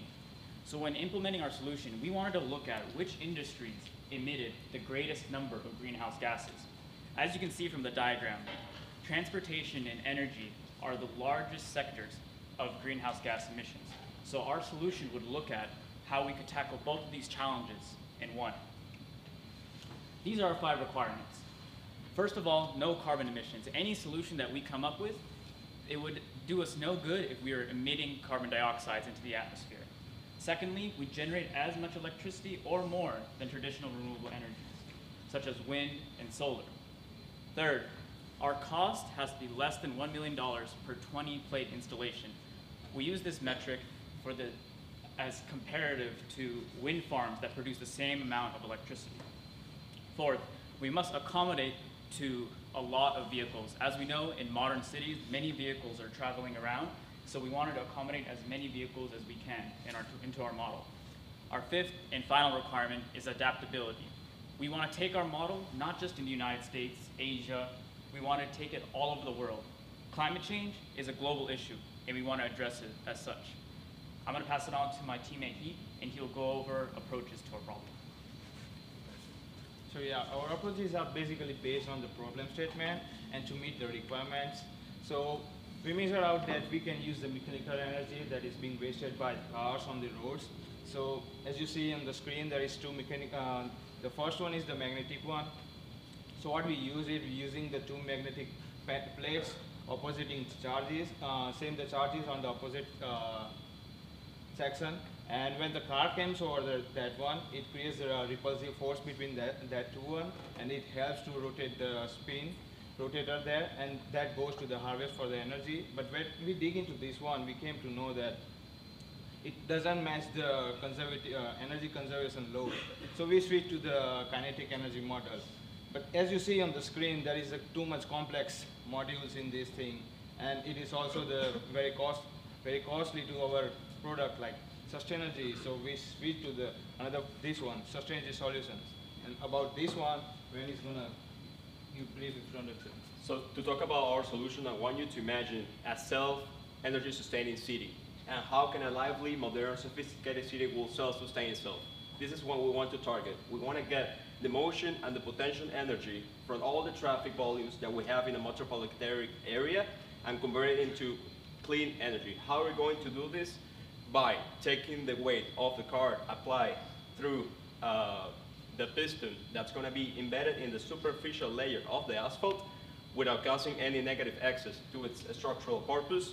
And we're going to use that pressure to be collected in the pressure vessel tank, which at the moment, when we reach the 35.5 ATM in that tank, we're going to release that pressure through a turbine, specifically called turbo expander, and that will create a 14.1 kilowatts hour a day. This is possible due to the gas we're going to use is going to be a nitrogen, but it can also use CO2, and the turbine expansion uses that energy stored to create our electricity. So here you can see a small demonstration of how this pressure vessel is being storing the pressure, and the formula that we used for that was PV equals nRT. This is just the schematics on the road of how the energy facility will be on the side of the road. We thought of digging it a hole in the ground, but that would be way more expensive than we initially expected. So we can install this in different points in the city, in many different cities. So this has a global aspect. You can implement it everywhere. Okay, so let's take the example of Texas Avenue and imagine that we establish 20 such pressure plates in that area. So this is what our setup would look like when it will be in operation. Using the previous example, we see that 20 pressure plates can produce about 14.1 megawatt hour of energy in a day, whereas a traditional wind farm produces about 16.5 megawatt hour of energy in a day. Now what this comparison shows is that our approach is realistic, it has high potential, and it is also feasible. By using Sustainability, we can offset 4,500 tons of carbon dioxide every year. Now, coal plants produce about 5,000 megawatt hour of energy in a year by producing about 4,500 tons of carbon dioxide emission. So this will be the equivalent amount of carbon dioxide emission that we will reduce by using Sustainability. Additionally, since we use the motion of vehicles on roads to harness energy, we are reducing the dependence on fossil fuels like coal, which are extinguishable sources of energy. Next, Bharat will talk about the future and financial aspects of Sustainability. So to further expand upon the feasibility of Sustainability, we did a little bit of cost breakdown.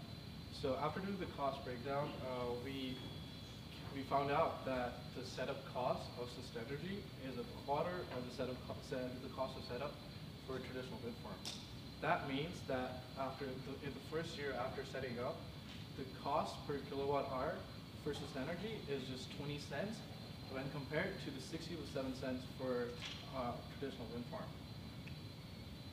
So now I want to talk to you about is the future of Sustainability. So the next steps for Sustainability would be to engage in agile prototyping and testing.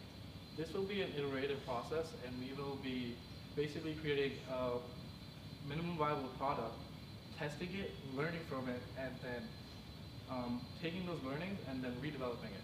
So this is going to be, we're going to do this until our product reaches its full potential and meets all our new redesigned sub-requirements, which are going to be tougher than the requirements that we already have. Thank you. That is all, and we are Sustainability. Thank you very much, Sustainability. All right, judges, you have 5 minutes for questions. So I'd like to hear more about the cost estimate. How did you get to a setup cost of less than $1 million for this? I'm glad you asked that. So this is the cost breakdown. We took the major components and we also overestimated the labor. So we took components such as how much a tank would cost, what would be the cost of, say, the piping, what will be the cost of turbo expanders that we will be using, And using these, this is the rough estimate that we came down to.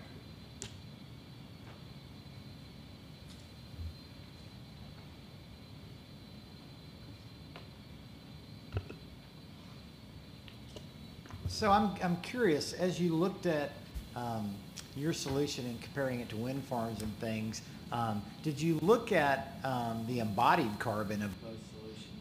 If your key metric is CO2 savings, how does the embodied carbon in either of those two solutions compare with one another? So our key metric is the carbon emission associated with generation.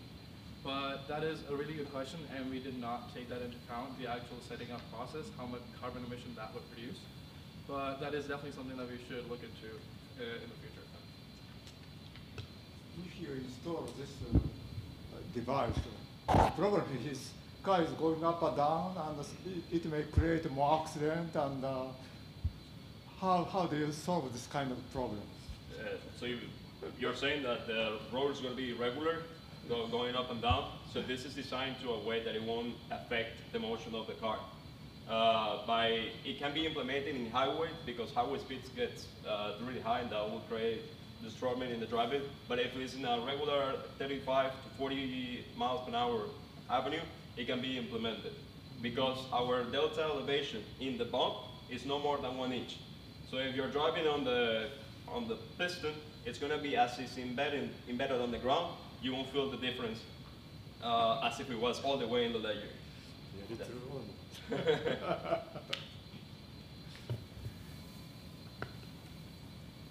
You guys had mentioned that you looked at bearing the portion of the equipment. Yep. And that would be, pretty expensive.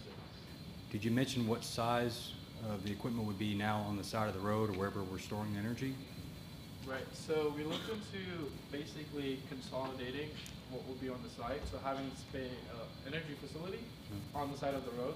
So it would be like another building, but you wouldn't really go into it. So there wouldn't be one at each bump along the way? Or? So it works like, right now we have it to one tank connected to 2 bumps.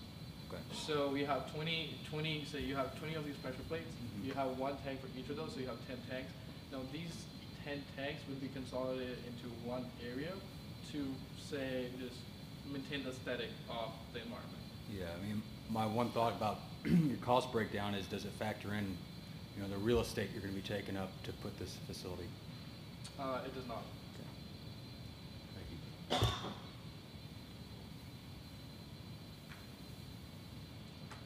Okay, thank you very much, Sustainergy. I appreciate it. The next team up is D4.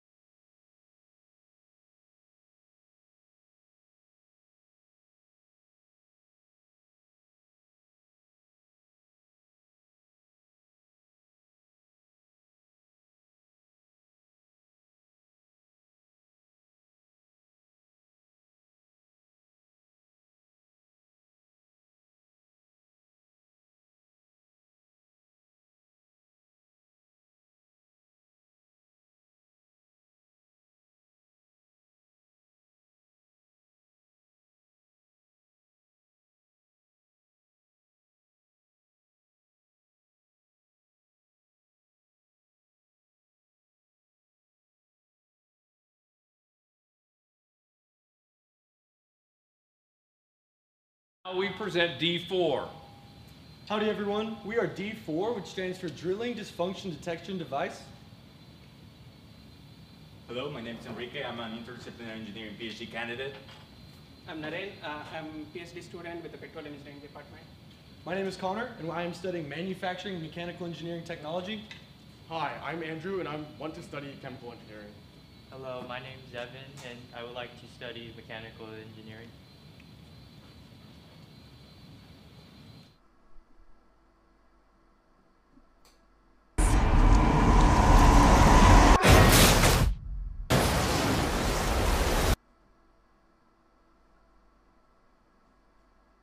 Unfortunately, accidents do happen.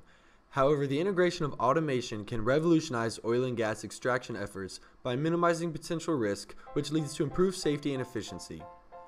Modern drilling operations consist of a rig and its controls, which tells the drill bit how to operate. The downhole bit then creates and transmits data to the surface, where it is processed by a computer and read by an operator, who then adjusts the controls. This process can be timely, and the delay can create problems. Our solution is implementing the D4, which processes data downhole and transmits it directly back to the controls, with the operator having the ability to oversee the process in order to intervene if he or she sees necessary. This minimizes delays and potential risk. The D4 features pre-trained machine learning methodologies to derive the most efficient models that can be implemented and processed in real time at the bit. Our product has been tested to withstand the most corrosive and harsh environments, as well as being designed to plug and play with most standard equipment in service today.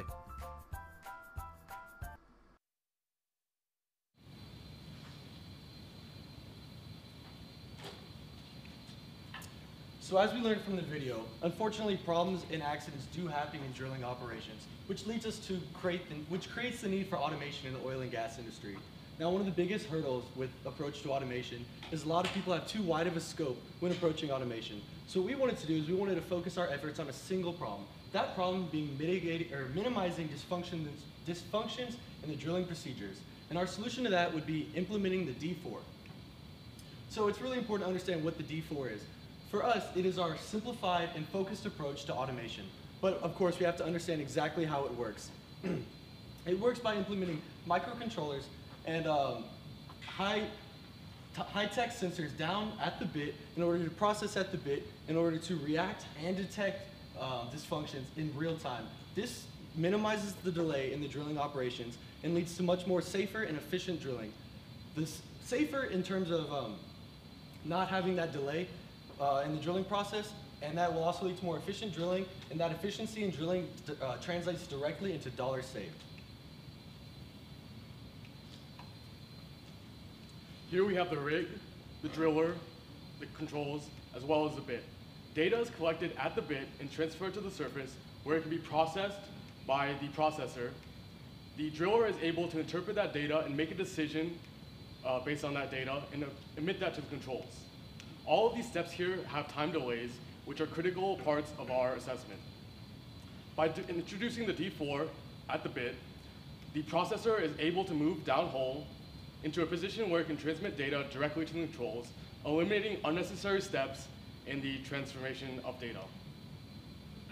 These are our three design ideas, first being multiple layers of communication, as well as intelligence at the surface. However, we decided that a third solution, the D4, was the best solution, implementing both ideas from multiple controls, levels of communication, and intelligence rather downhole. All right, so the main 5 requirements for D4 were the following. First, it has to be modular. By modular, I mean it has to be compatible with what's out there in the drilling industry today. It has to be plug and play with the existing drilling tools and bottom hole assemblies. Second, it has to be robust. Robust means it has to be able to withstand the harsh environments that the drill bit is having downhole. And we're talking about high vibration shocks, high temperatures, etc., etc. Third, it has to be able to run state-of-the-art algorithms at the bed. By state-of-the-art, I mean complex optimization techniques, machine learning, either supervised or unsupervised, and some trained deep learning neural networks. Fourth, it has to be cost efficient. By cost efficient, I mean from the operator's point of view, the investment needed to buy the product and put it on the rigs is minimal. When you compare this to the greater returns on investment and the higher safety of the operation per well, per field, and around the world. Lastly, it has to be able to perform in real time. For this, we're using high-performance hardware that runs parallelized, compiled, trained neural nets or machine learning models to be able to gather data, filter it, process it, analyze it, and then give us an output if we're having dysfunctions or not, or any other inefficiency downhole. So moving on to innovation about the product, we want to highlight about 3 major ideas which are the unique selling points of this product. So the first one is the processing itself. The whole idea of our device is centralized around this particular point. We want to bring the processor downhole to the bit. So the way we achieve is by using the advanced processors. So 5 or 10 years back, it was not possible because the processors were huge. But with the latest advancement in technology, it's possible now.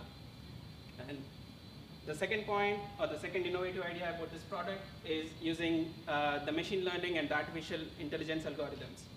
So we have these algorithms or the models which have been used in other industries and have proven solutions. We want to adopt those solutions and bring it to our oil and gas industry.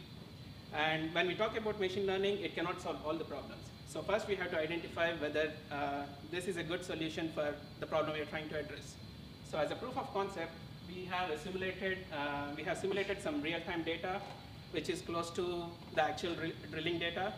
And we ran some initial preliminary exploratory analysis, and this is what we found. So our problem is mitigating dysfunctions, but the first step is to identify them first. And that's exactly what our model does. Identifying the 4 corners represent the 4 common dysfunctions downhole. So our model with the simulated data was able to clearly identify those dysfunctions. And the processor, what it does is next, it automatically tries to maintain the drilling conditions to be in only the optimum region. So that way we can improve the efficiency. Third point of our innovation is the visualization engine. Here you see an animation of it's a preliminary visualization engine running on the cloud. We're trying to hide all the fancy models and math and have a very simple way of showing the end user the results of the analysis in real time. This is a prototype that we developed over the last 48 hours, and it runs on the Amazon Web Service and some other cloud computing functionality. So it's really easy to scale up. The D4 is very feasible. Because of its modularity, it can be easily implemented into already existing industries and designs out there. And we have analyzed, already published data on industrial materials in order to determine which one is the best for the D4. And it can be applicable to all rigs, offshore, onshore, etc. So what we've done so far is we've established our first prototype, and the next step in our process would be to secure more funds in order so that we can have more research and development in order to create the actual best product that we possibly can. Once we've got those funds under our belt, essentially, we want to design, fabricate, and test a much more critical component in order to drill and complete these much more critical wells and get into a lot deeper wells. Once we're satisfied with the testing and the design of our new product, we want to be able to launch our new D4 and be able to take on a lot more of that obtainable market. So with some of our preliminary research, we found that the average downtime for a well can cost anywhere between $1.5 and $2 million. So we think that by implementing the D4, if we can cut that non-productive time down in half by 50%, then we can create savings of $1.1 million per well drilled. Thank you for listening. If you have any questions, we'll take them now. Thank you, D4. All right, judges, you've got 5 minutes for questions. I have a question. Idea is very, very good, but my problem is the parameter you can control is mostly on the rig, not downhole. What kind of parameter? Only parameter you can control is maybe ROP or something. But even ROP, most of the rig system at this moment is controlled by rig side, not downhole. So what are you going to do with that? Okay, So you're right. The parameters we can control are from the surface, the RPM, weight on weight, all these things. So here we are not trying to control at the bed any variable at the bed. So all we are trying to do is eliminate the processing that is happening at the surface, which is causing the delays. Because any driller, he or she takes some time to process the data, analyze it, and the decision he takes depends on his expertise or knowledge. So eliminating this and automating the process by having the processor at the bed, we are directly sending the controls back to the surface, the decision already taken by the processor to the surface. And the control is again from the surface, that we cannot change that. Yeah. So just to add on to that, Yes. just to please explain, but so if I'm drilling away and I see weight on bit starts to go up a little bit, I'm torquing up, your system would then automatically feed that information and adjust parameters, maybe back off weight on bit, Yes. because of the situation it's seeing downhole, as opposed to relying on the driller to interpret and do it. Yes. Yes, but the driller would have the opportunity to intervene and oversee the process. Okay, so he can override it anytime. Yes. Okay. And then my next question was around the average cost of downtime that you guys did. Was that based off a downhole event? So this data is from a couple of publications for offshore wells in the Gulf of Mexico. These are the typical numbers. And based on that, as Connor talked, we expect to reduce the non-productive time at least by 50%. That's a conservative estimate, I believe. So by reducing the NPT by 50%, those are the numbers. In terms of the hardware you're actually putting down hole itself, it looks like you're burying those behind the threads of the pipe, correct? Yes. Of the bit. What kind of heat and basically physical torsion parameters did you put on that device to make sure that it can withstand it?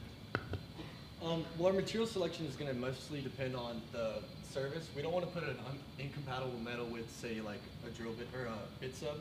So that's going to be one of our biggest driving factors. Other than that, we feel that we've sized our design correctly to protect our sensitive computer, our sensitive microcontroller from that. And then again, in terms of like the harsh environment that this will be placed into, we feel that by having threads on both the top and bottom of where we actually store our components, if we were to adequately dope this, I mean like adding something similar to like Loctite. If we were to adequately dope the threads before installing this, I think we could protect our computers and our sensors pretty adequately. Just to clarify, this is not at the end of the tool.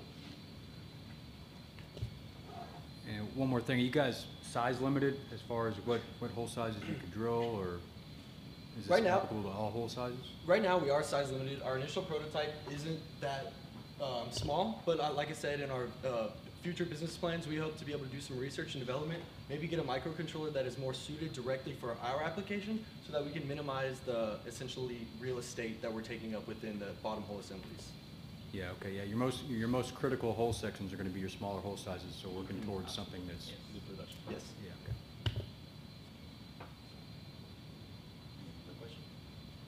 All right, D4, thank you so much for your presentation. Appreciate it.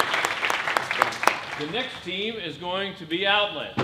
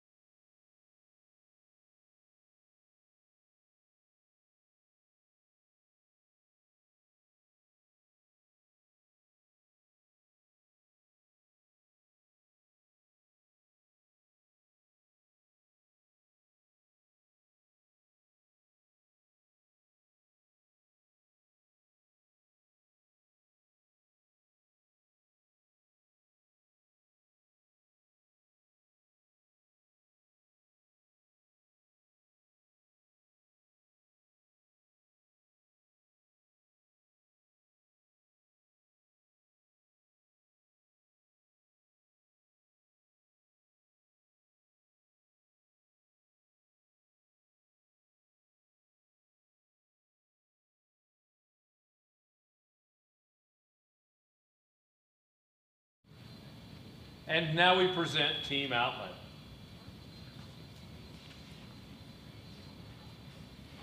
Howdy, I'm Arushi Patro and I'm a master's student in electrical engineering. Hi, I'm Rizal Chauhan and I'm double majoring in nuclear engineering and physics. Hi, I'm Jack Tribolette. I'm a freshman engineering major. Hi, I'm William Thiele. I'm a mechanical engineering major. Hi, I'm Jordan Lloyd and I'm a general engineering major. I'm Ryan Johnson and I'm a junior electrical engineer. And we are Team Outlet. Before we begin, we would like to show you a short video.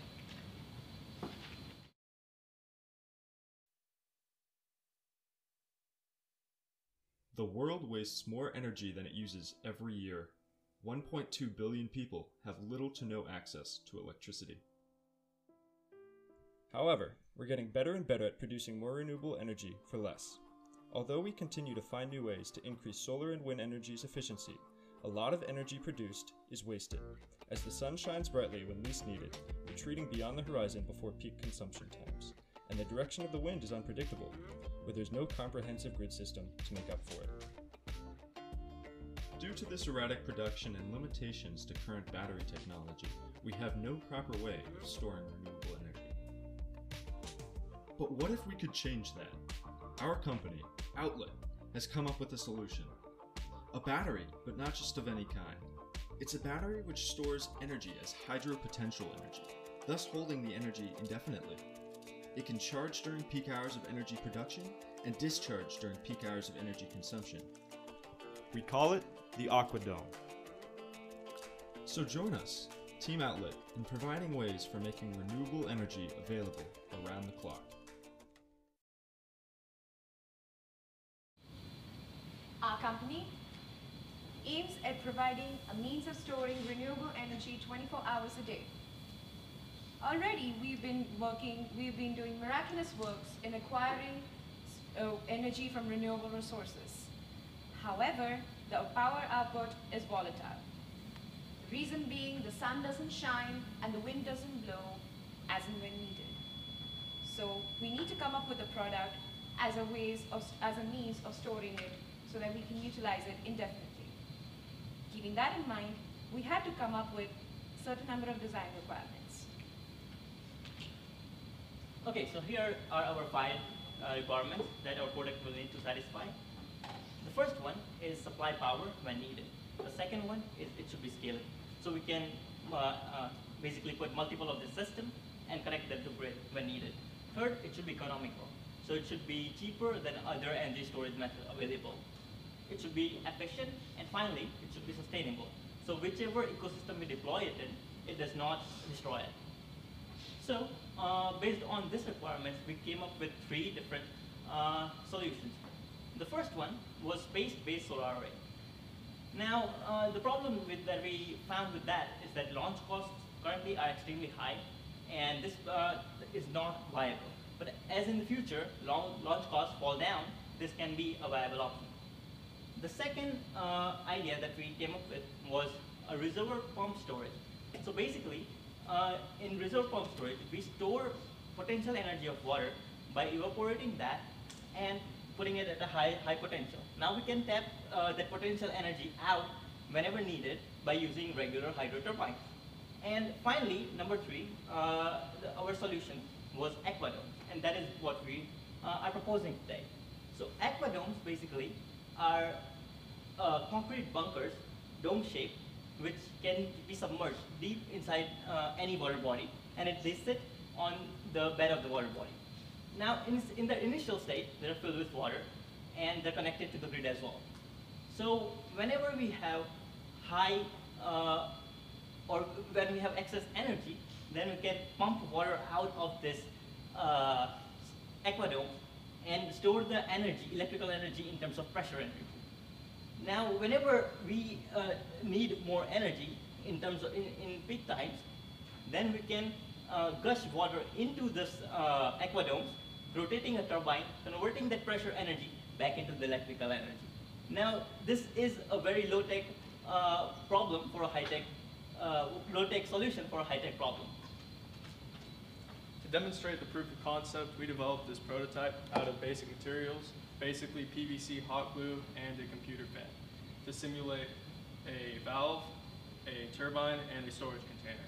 If you open the valve and submerge it in water, it fills up and spins the turbine.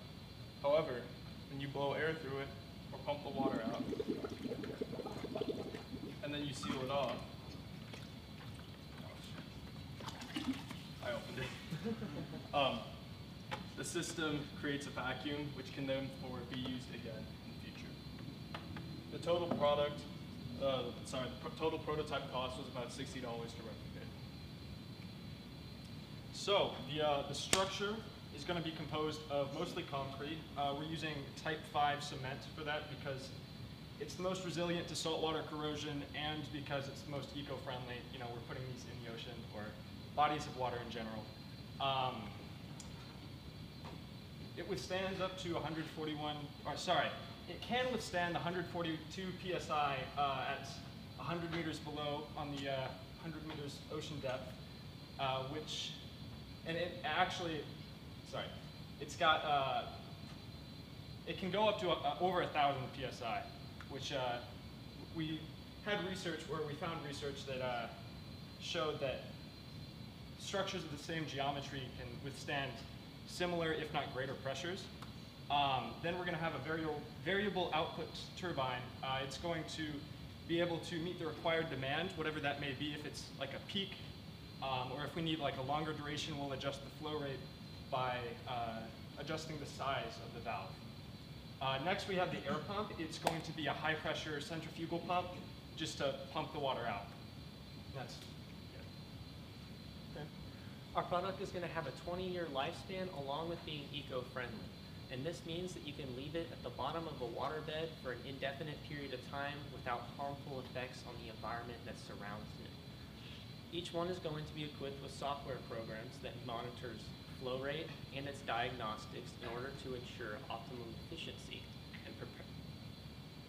And repairs are going to be performed by automated submerged robots, which current Norwegian company is working on as we speak. So bottom line, this product saves 15 to 22% of the excess energy that would have been completely wasted and then utilizes it during the peak hours. Now, assuming an investment for each dome, taking in all the parts that we need, it will cost about 20 to 30,000 each dome. However, after 10 years, it is expected for you to make that back. So knowing the 20-year lifespan, that means the investment will double. So on a broader scale, how to implement this further, what we'd like to do is research if we can find any even less expensive and better materials to maybe scale this up and maybe have even more than one on each wind turbine, as well as the market will be looking for, of course, we're just going to start at offshore wind turbines, since they are very volatile, high cost, and if we can raise their efficiency, we're going to raise the profit margin much higher. After that, we can then span further onto other places where it's just any renewable source or any volatile source of power with a large body of water where we can place these. As stated, demonstrated, and tested by my fellow colleagues, our company's product is serving to be helpful because, number one, it makes money. Number two, it improves the environment by satisfying the design requirements. And number three, it solves our problem statement by providing a means to store renewable energy 24 hours a day indefinitely. So join us, Team Outlet, in creating a sustainable future. Thanks, and Giga.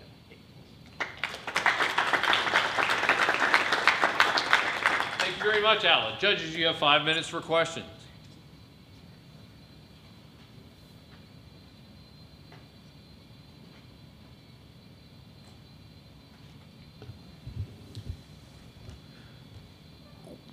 What would a standard implementation of this look like? How many kilowatt hours would you have to produce, and So what size? basically, How from much our cost? design- From our design, which was about 40 feet in diameter, a dome of 40 feet in diameter, 20 feet high, you can store 100 kilowatt hours of energy in one dome alone. And if you're basically deploying multiple of this, you can increase the power significantly. Also, this costs pretty much nothing compared to wind turbines. Like wind turbines cost around $1 million to $2 million, while this costs $20,000 to $30,000. So, and the amount of power they save is significant. So, in long terms, they're going to make you money.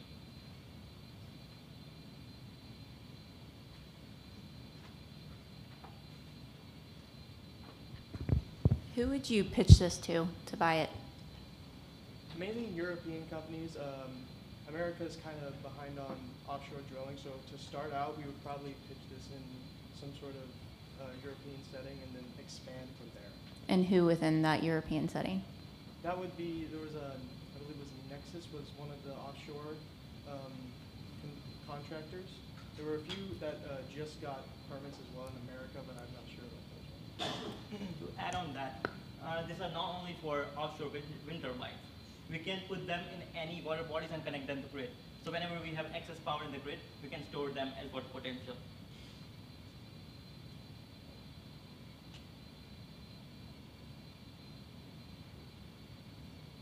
All right, judges, thank you very much. I appreciate it. Thank you, Team Outlet.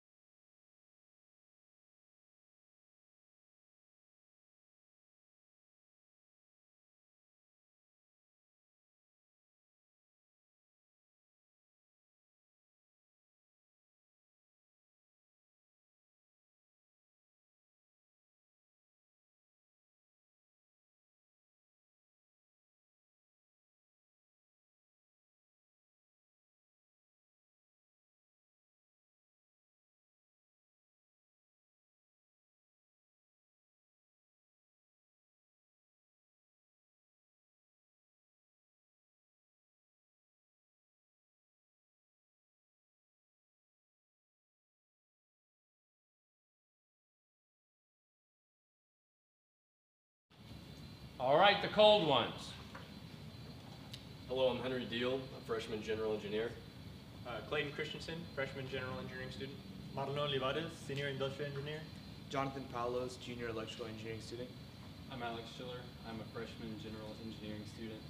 Jason Tavalan, senior nuclear engineering. And we are the cold ones, or TCO for short. What if you were in a developing country without enough power to keep your food fresh for more than a day? What if you could not provide medicine to your children because it has been damaged by the scorching heat? People in newly developing countries struggle every day to store food and medicine. This is a major problem. Bacteria is everywhere, and without healthy refrigeration, it will spread rapidly. The USDA states that food held at temperatures above 5 degrees Celsius for more than 2 hours should not be consumed. Foodborne illnesses caused by improper food handling leads to 125,000 deaths every year, according to the World Health Organization. 40% of children under the age of 5 carry a foodborne illness. Diabetic patients rely on insulin, which has to be stored in under 4 degrees Celsius. 285 million people suffer from diabetes, 2/3 of which live in low-income countries. We need a solution now. TCO has begun to work on the answer. We have developed a refrigerating system that will allow families to maintain their refrigeration needs 24 hours per day without requiring electricity. With the use of compression refrigeration and evaporation cooling, unreliable electricity is no longer a problem. While the electricity is running smoothly, the compression refrigeration is kicking back and acting as a basic functioning refrigerator. Once the power goes out, all that is required is for the user to pour a little bit of water into the auxiliary cooling system and the refrigerator is back in action. Our mission this weekend was to create a refrigeration solution that could be easily implemented in a developing country without a reliable power grid. So our solution had 5 different design requirements. Our first and most important design requirement was that it had to be less than or equal to $60. This is because our target consumers were consumers from developing countries that do not have the luxury of affording large and expensive fridges. Our second design requirement was that it had to be between 35 and 40 degrees Fahrenheit. This is because that's the average temperature of a fridge. Our third design requirement was that it had to be below the size of 8 cubic feet. This is because we wanted to make it compact and very accessible to our consumers. Our fourth design requirement was that it had to be capable of containing medicine and food which can be preserved for weeks. Our fifth design requirement is that it should be able to work without electricity for a minimum of 24 hours. And this is because our audience, our consumers from developing countries do not have a reliable electricity source to provide them with a consistent power grid daily and throughout the week. And before going into the design alternatives, I'm going to talk a little bit of what is a sear pot. A sear pot, in simplistic terms, is going to be a pot inside another pot and with sand in between. Once you pour a little bit of water in the sand, it starts a phenomenon that is called evaporating cooling. So it basically brings the hot air and transforms it into cool air. So with that being said, I'm going to talk about our first design that we initially talked about. It's going to be a combination of a sear pot and an ice machine. So what we thought initially was that the ice can keep the refrigerated area cold, and in case of an electricity outage, the ice will then melt and then pour into the sand deposits, starting the evaporation cooling. However, this was not really reliable because it would require a lot of ice and a lot of electricity. Then we move on to another design. We thought of a design that will not require any electricity at all. So how could we achieve that? It will be implementing a ventilation duct to reduce humidity and increase the transformation of hot air to cold air. However, to make it run without electricity, we were thinking into powering the turbines with a pulley system. And this will make the design a little bit bigger, and it will require for the maintenance.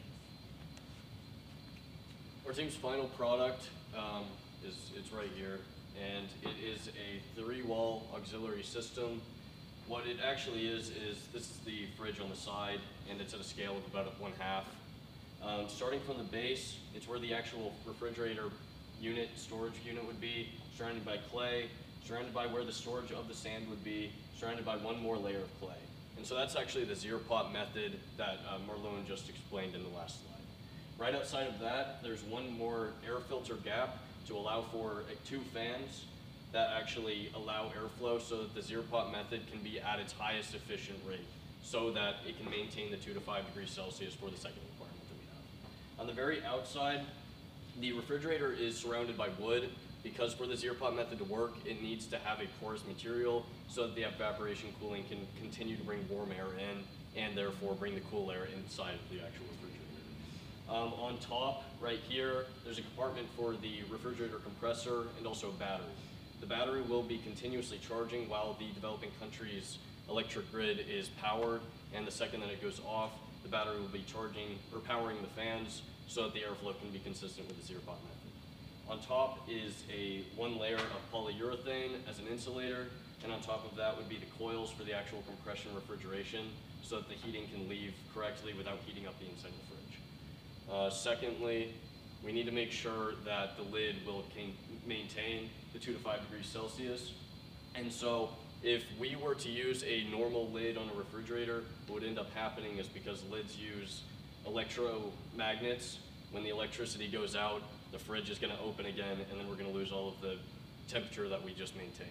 So in order to fix this, we have a suction lid using an elastic compression. So you press it down, and such as a Yeti mug, you would pull it back up, and it maintains all of the temperature as before. So our device uses two cooling systems, one being the Zier pot, which is where the developing countries are already familiar with, so there's no new technology for them to learn. It's easy for them to use. And then we have the traditional fridge cooling system where the Zier pot will be inside. Also, it's also eco-friendly because it uses sand and soil, something that's already in developing countries. And if you ever need to dispose of it, it won't create more waste compared to a traditional fridge. So not only does our product solve the problem of providing reliable refrigeration in areas without reliable power, but it also does so at an affordable price. So we're planning on selling this for about $60, and our cost to produce is based on off-the-shelf prices, so this would go down using industrial mass production processes. It would be about $43 to produce, giving us a profit of about $17, which again we're expecting to increase. And also, according to a study by Nation Master done in 2014, they determined that the average monthly disposable income for most of the world's developing countries is well above $60 a month. So that would indicate that people in those countries can actually afford to purchase one of these devices. That would be then used to give them reliable refrigeration for without needing to have the power. So, and as well, the $60 that we'd be selling this for is much lower than the average cost of a mini refrigerator at $50. Sorry, at $150. So it's about 60% cheaper, and it is more reliable as well. And thank you for your time, and if you have any questions, we'll take them now. Thank you, cold ones. Thank you very much. And judges, you have 5 minutes for questions. So I'm curious, one of your design criterion was that it had to maintain its temperature for 24 hours. Was that based on research that suggested that the average power unreliability or outage was less than 24 hours for these areas? Or did you randomly just pick 24 hours? It was based on the need statement that we went through where the electricity has to be, or it's unreliable within a 24-hour period. And then also there tends to be 14-hour to 20-hour power outages. And based on how developing countries are now, they need food, and we have to make sure that the fridge can actually support and contain the food that they have.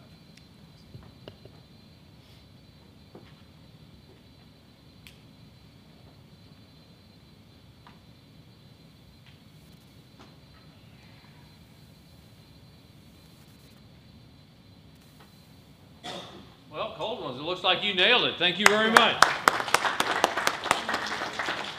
And finally, Waste Not. That'll be our last team for the evening. So Waste Not, if y'all will come forward.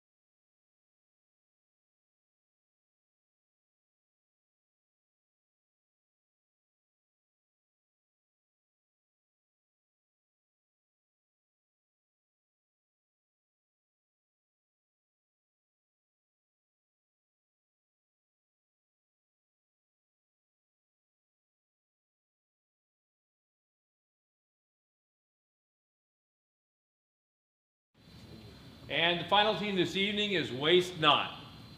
Howdy, we are Waste Not, and I'm Aaron Kim, senior industrial engineering student For this project, I contributed to research and construction of 3D prototype. Howdy, my name is Lindo. I'm a freshman in general engineering, and I contribute in the video editing and the presentation. Hi, I'm Luke Cantrell. I'm a senior nuclear engineering student. I helped with the presentation and some research. Hi, I'm Jonas Stites. I'm a freshman in general engineering, and I designed the product and helped in constructing a prototype. Hi, I'm Abdel Harhash. I helped design with the prototype, and I did the video. I'm a biomedical engineer. I'm a sophomore. Hi, my name is Vivek Tengudu. I'm a junior industrial engineering student, and I contributed to the research and the video for the project. Currently, the world is facing a huge crisis that more than 1/3 of the food waste.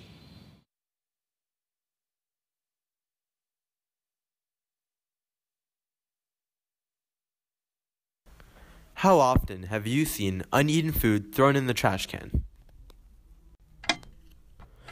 Now think about a restaurant. Throughout 1 year, a restaurant produces approximately 25,000 to 75,000 pounds of food waste.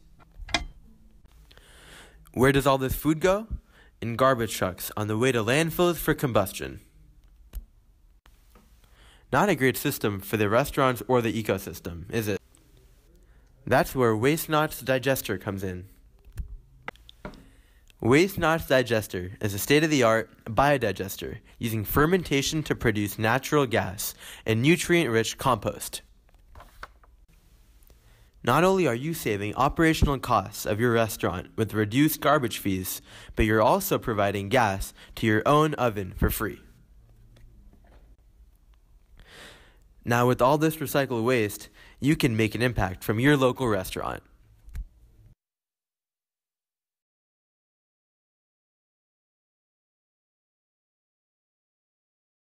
It contributes to waste and as well as expenses for a restaurant.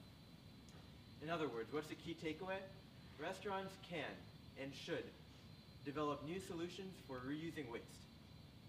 So let me set the scene for you. Restaurants pack and trash food that's uneaten every day. What's the result? $200 a week in terms of trash and trash disposal, one ton a week of excess waste, and the result, 35 million tons of reusable, possibly reusable bio-waste that's landed in the landfill. Our solution serves to fix the problem of bio-waste from a restaurant. And now I'll pass it over to Abdel to discuss the design requirements for our solution. Okay, so the 5 design requirements for our solution are, so first of all, we have to reduce the amount of space taken up by the waste, and we have to do that by 50%. And next, we have to convert the amount of food waste into methane, and we have to do that in a reasonable amount of time. Also, next up, and the most important one, we have to include the size, indicate the size for every American restaurant. Next up, we have to make sure this device is very user-friendly, and to do that, we make sure it takes less than 30 minutes every week for maintenance. And finally, it's economically viable. Now I'll give it to Jonas, and he'll talk about the energy solution of our design. Our first design implemented a process of decomposing and processing food waste in a rich oxygen environment using bacteria in order to remove all of the carbon from that said waste. However, there was already a product in the market that supplied this niche, and it also failed to reduce the amount of carbon, or the amount of oxygen that was present in the food waste. And so the second design that we came up with involved processing food waste in an environment that was lacking in oxygen in order to pull oxygen out of the food waste. However, this took a relatively long time to the original design, and it also failed to remove as much carbon as the first design did from the actual food waste. And so our final design was a resulting hybrid system of the 2 processes in order to maximize the amount of carbon and oxygen removed from the food waste and minimize the amount of remaining organic matter after the process has been finished. And so after you supply the digester with food waste and it runs its process of digestion, you will just be left with a nitrogen and phosphorus-rich fertilizer as well as natural gas from the decomposition. The maintenance requirements for this device are only to not supply it with new food waste more often than once every 12 hours and to empty its solid waste chamber at least once a week. I will pass on to Luke to further assess this product.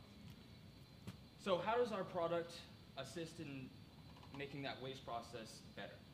Well, when you take the food and you put it into the system, what you do is you essentially reduce it by 70%. That reduces the total waste that the restaurants will need to ship off and effectively saves them $10,000 every year on that shipping cost. In addition, our product produces two byproducts. It produces methane and compost. This methane can then be used as a resource to be pumped into the restaurant and then used to fuel stoves, ovens, and other cooking equipment. This alone will help save the restaurants about $400 throughout the year. The compost can then be taken by the Waste Not team and then sold and used as fertilizer to other consumers. Now this allows us to take the waste from the restaurants so that they don't have to deal with that waste themselves, and then we can profit off of that selling of that waste. Now based on our estimates for the cost of the product, it will be about $20,000 for a single unit. This means that within a 2-year period, that product will be able to recoup its cost for the restaurant. Now Alexis will talk about our future aspects for Waste Not. Yes, so as Duke mentioned, the design actually leaves behind some compost, and we as a Waste Not team would want to create a centralized startup company which would collect that compost and we would sell it off to other consumers such as farmers. And also, as time would go on, we'd like to implement technology into our design to optimize it, make it more efficient. And we would also like to create more varying model sizes that we could implement into different establishments such as schools, hospitals, cafeterias, and the average American home. The lasting effect with that would be that we reduce the amount of waste that goes into landfills, and it's very eco-friendly. Final note, we are Waste Not, where we give waste a purpose. Thank you for your time, and we would love to answer your question. Thank you very much, Waste Not. Judges, you have 5 minutes for questions.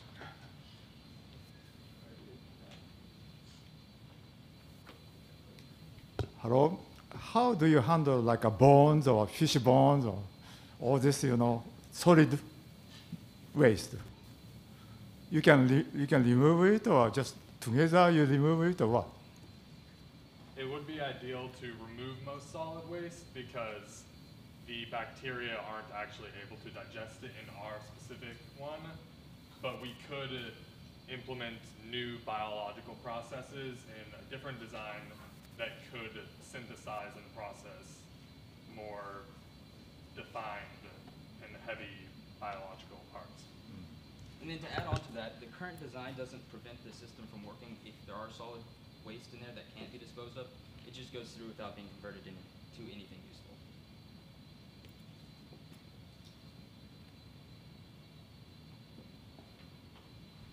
Have you thought about what target, customer pool you'd be looking at in terms of the restaurants? Yes. So initially we were thinking just general restaurants, but thinking about more, it'd probably have to start off with higher end restaurants, and then as it gets more accustomed and we produce more products that can be tailored to specific restaurants, we can expand to smaller restaurants, and then further on we could target cafeterias, hospitals, larger areas, or larger markets. Yeah, because you're going to have to find restaurants that would be actually motivated to pay for this and use it. Mm-hmm. So I think without regulatory requirements, you might want to think about those companies where that really matters to them. And then they should be able to recoup their costs within the 2-year period, and we expect it to run for 5 to 10 years. So that alone should be, we were hoping, incentive for them to purchase the product.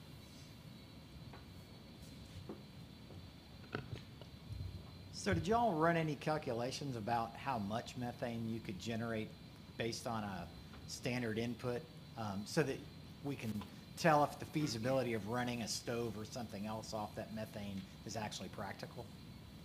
Yes, we did review a book made by Thomas House over anaerobic decomposition, and they said given a general organic blend of food products, the carbon in those will be the limiting factor for how much methane the bacteria can produce, which can be up to about 50% of the original biomass's weight can be fully converted into methane.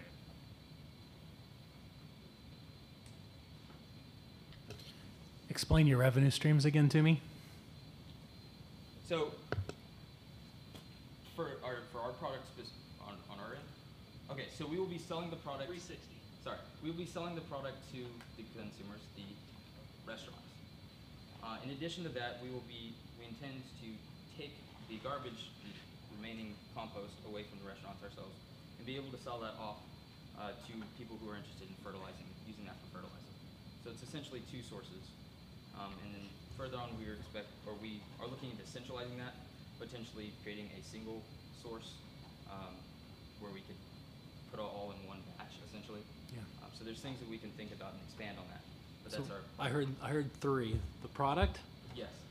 the removal, Yes. and then the remanufacture and resell of the actual compost, right? Well, And- we intend to do the removal for free, essentially, to take it off the hands of the restaurants, and that will be, how we get the third. Fourth is maintenance, by the way. Oh yes, there you go. Also to add on to that, so whenever we're looking at the goal for waste management, we're looking at the biggest source of waste, and that starts with restaurants.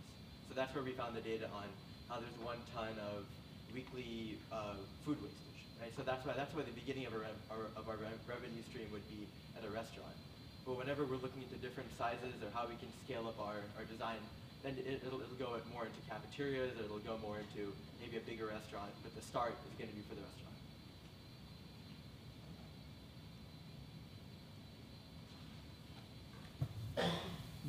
Did you ever state the size of the unit? In our design, we did. It will be about 51 inches tall in order to be accessible by any employee user, and it will have the same width. It's meant to be able to substitute or replace a traditional restaurant dumpster or fit in the same space as a normal kitchen large appliance in order to not be a convenience for a restaurant's real estate. Okay, and thank you very much. Without any further time to waste, sorry about the time. We will be back in just a few minutes to award the winners. For those of you who are here, I would like all of your prototypes to be placed on the table back there. We'll keep them safe for you throughout the rest of the time, and that way, if you'd like to continue on, we'll have your prototypes for you. I'd like to also remind you that as part of engineering entrepreneurship, you're ready to continue on and develop this into a commercial product. We are here to help you. Thank you very much. We will be back in just a few minutes. One of the things, participants, if you'll go right outside on the steps, just up as you were going towards Starbucks, we'll take a group shot. So if everybody will proceed over there, we would appreciate that to take a group shot. Thank you very much.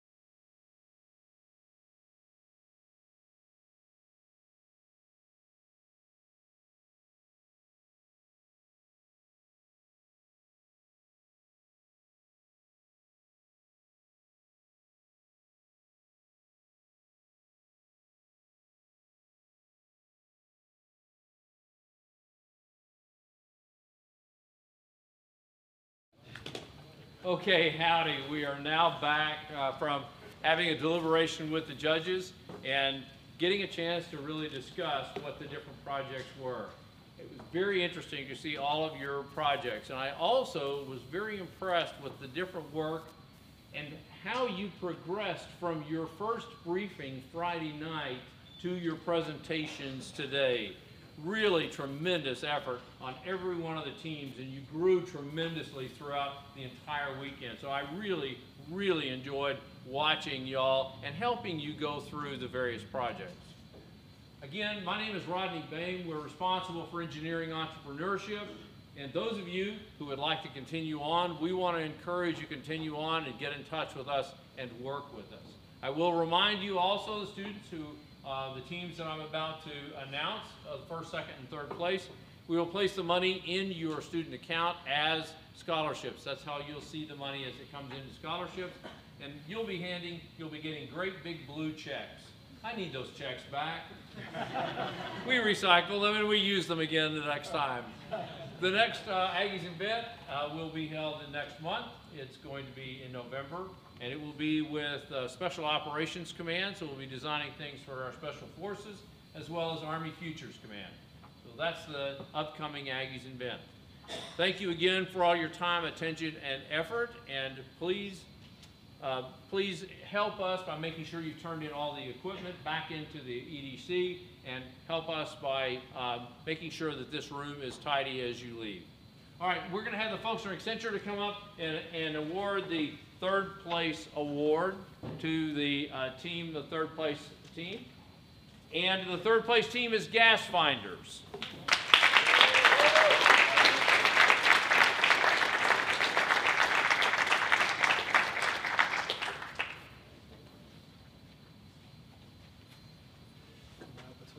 Pose, be sure you pose so that you get a picture. We're going to get your picture. Thank you so much. Congrats. Thank you so much.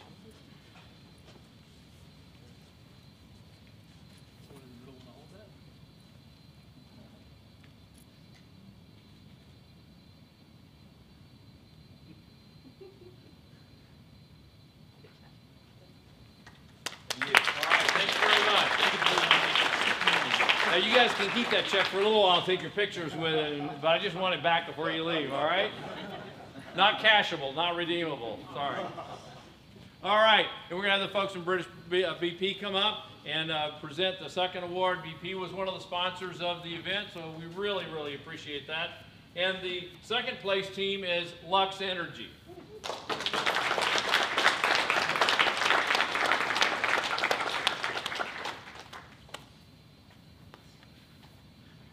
Congratulations. Thank you. Thank you. Congratulations. Thank you.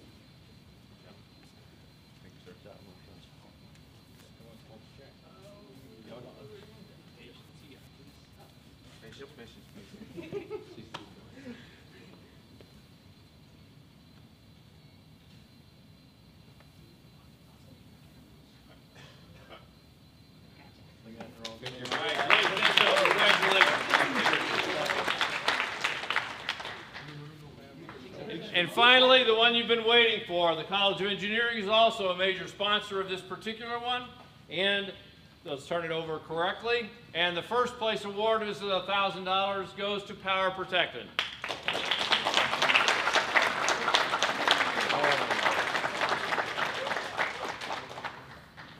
Y'all get in the middle. Congratulations, congratulations, congratulations. You bet, congratulations, congratulations, you bet. All right, get in the middle, move over. Obey the young lady with the camera. Okay, here we go.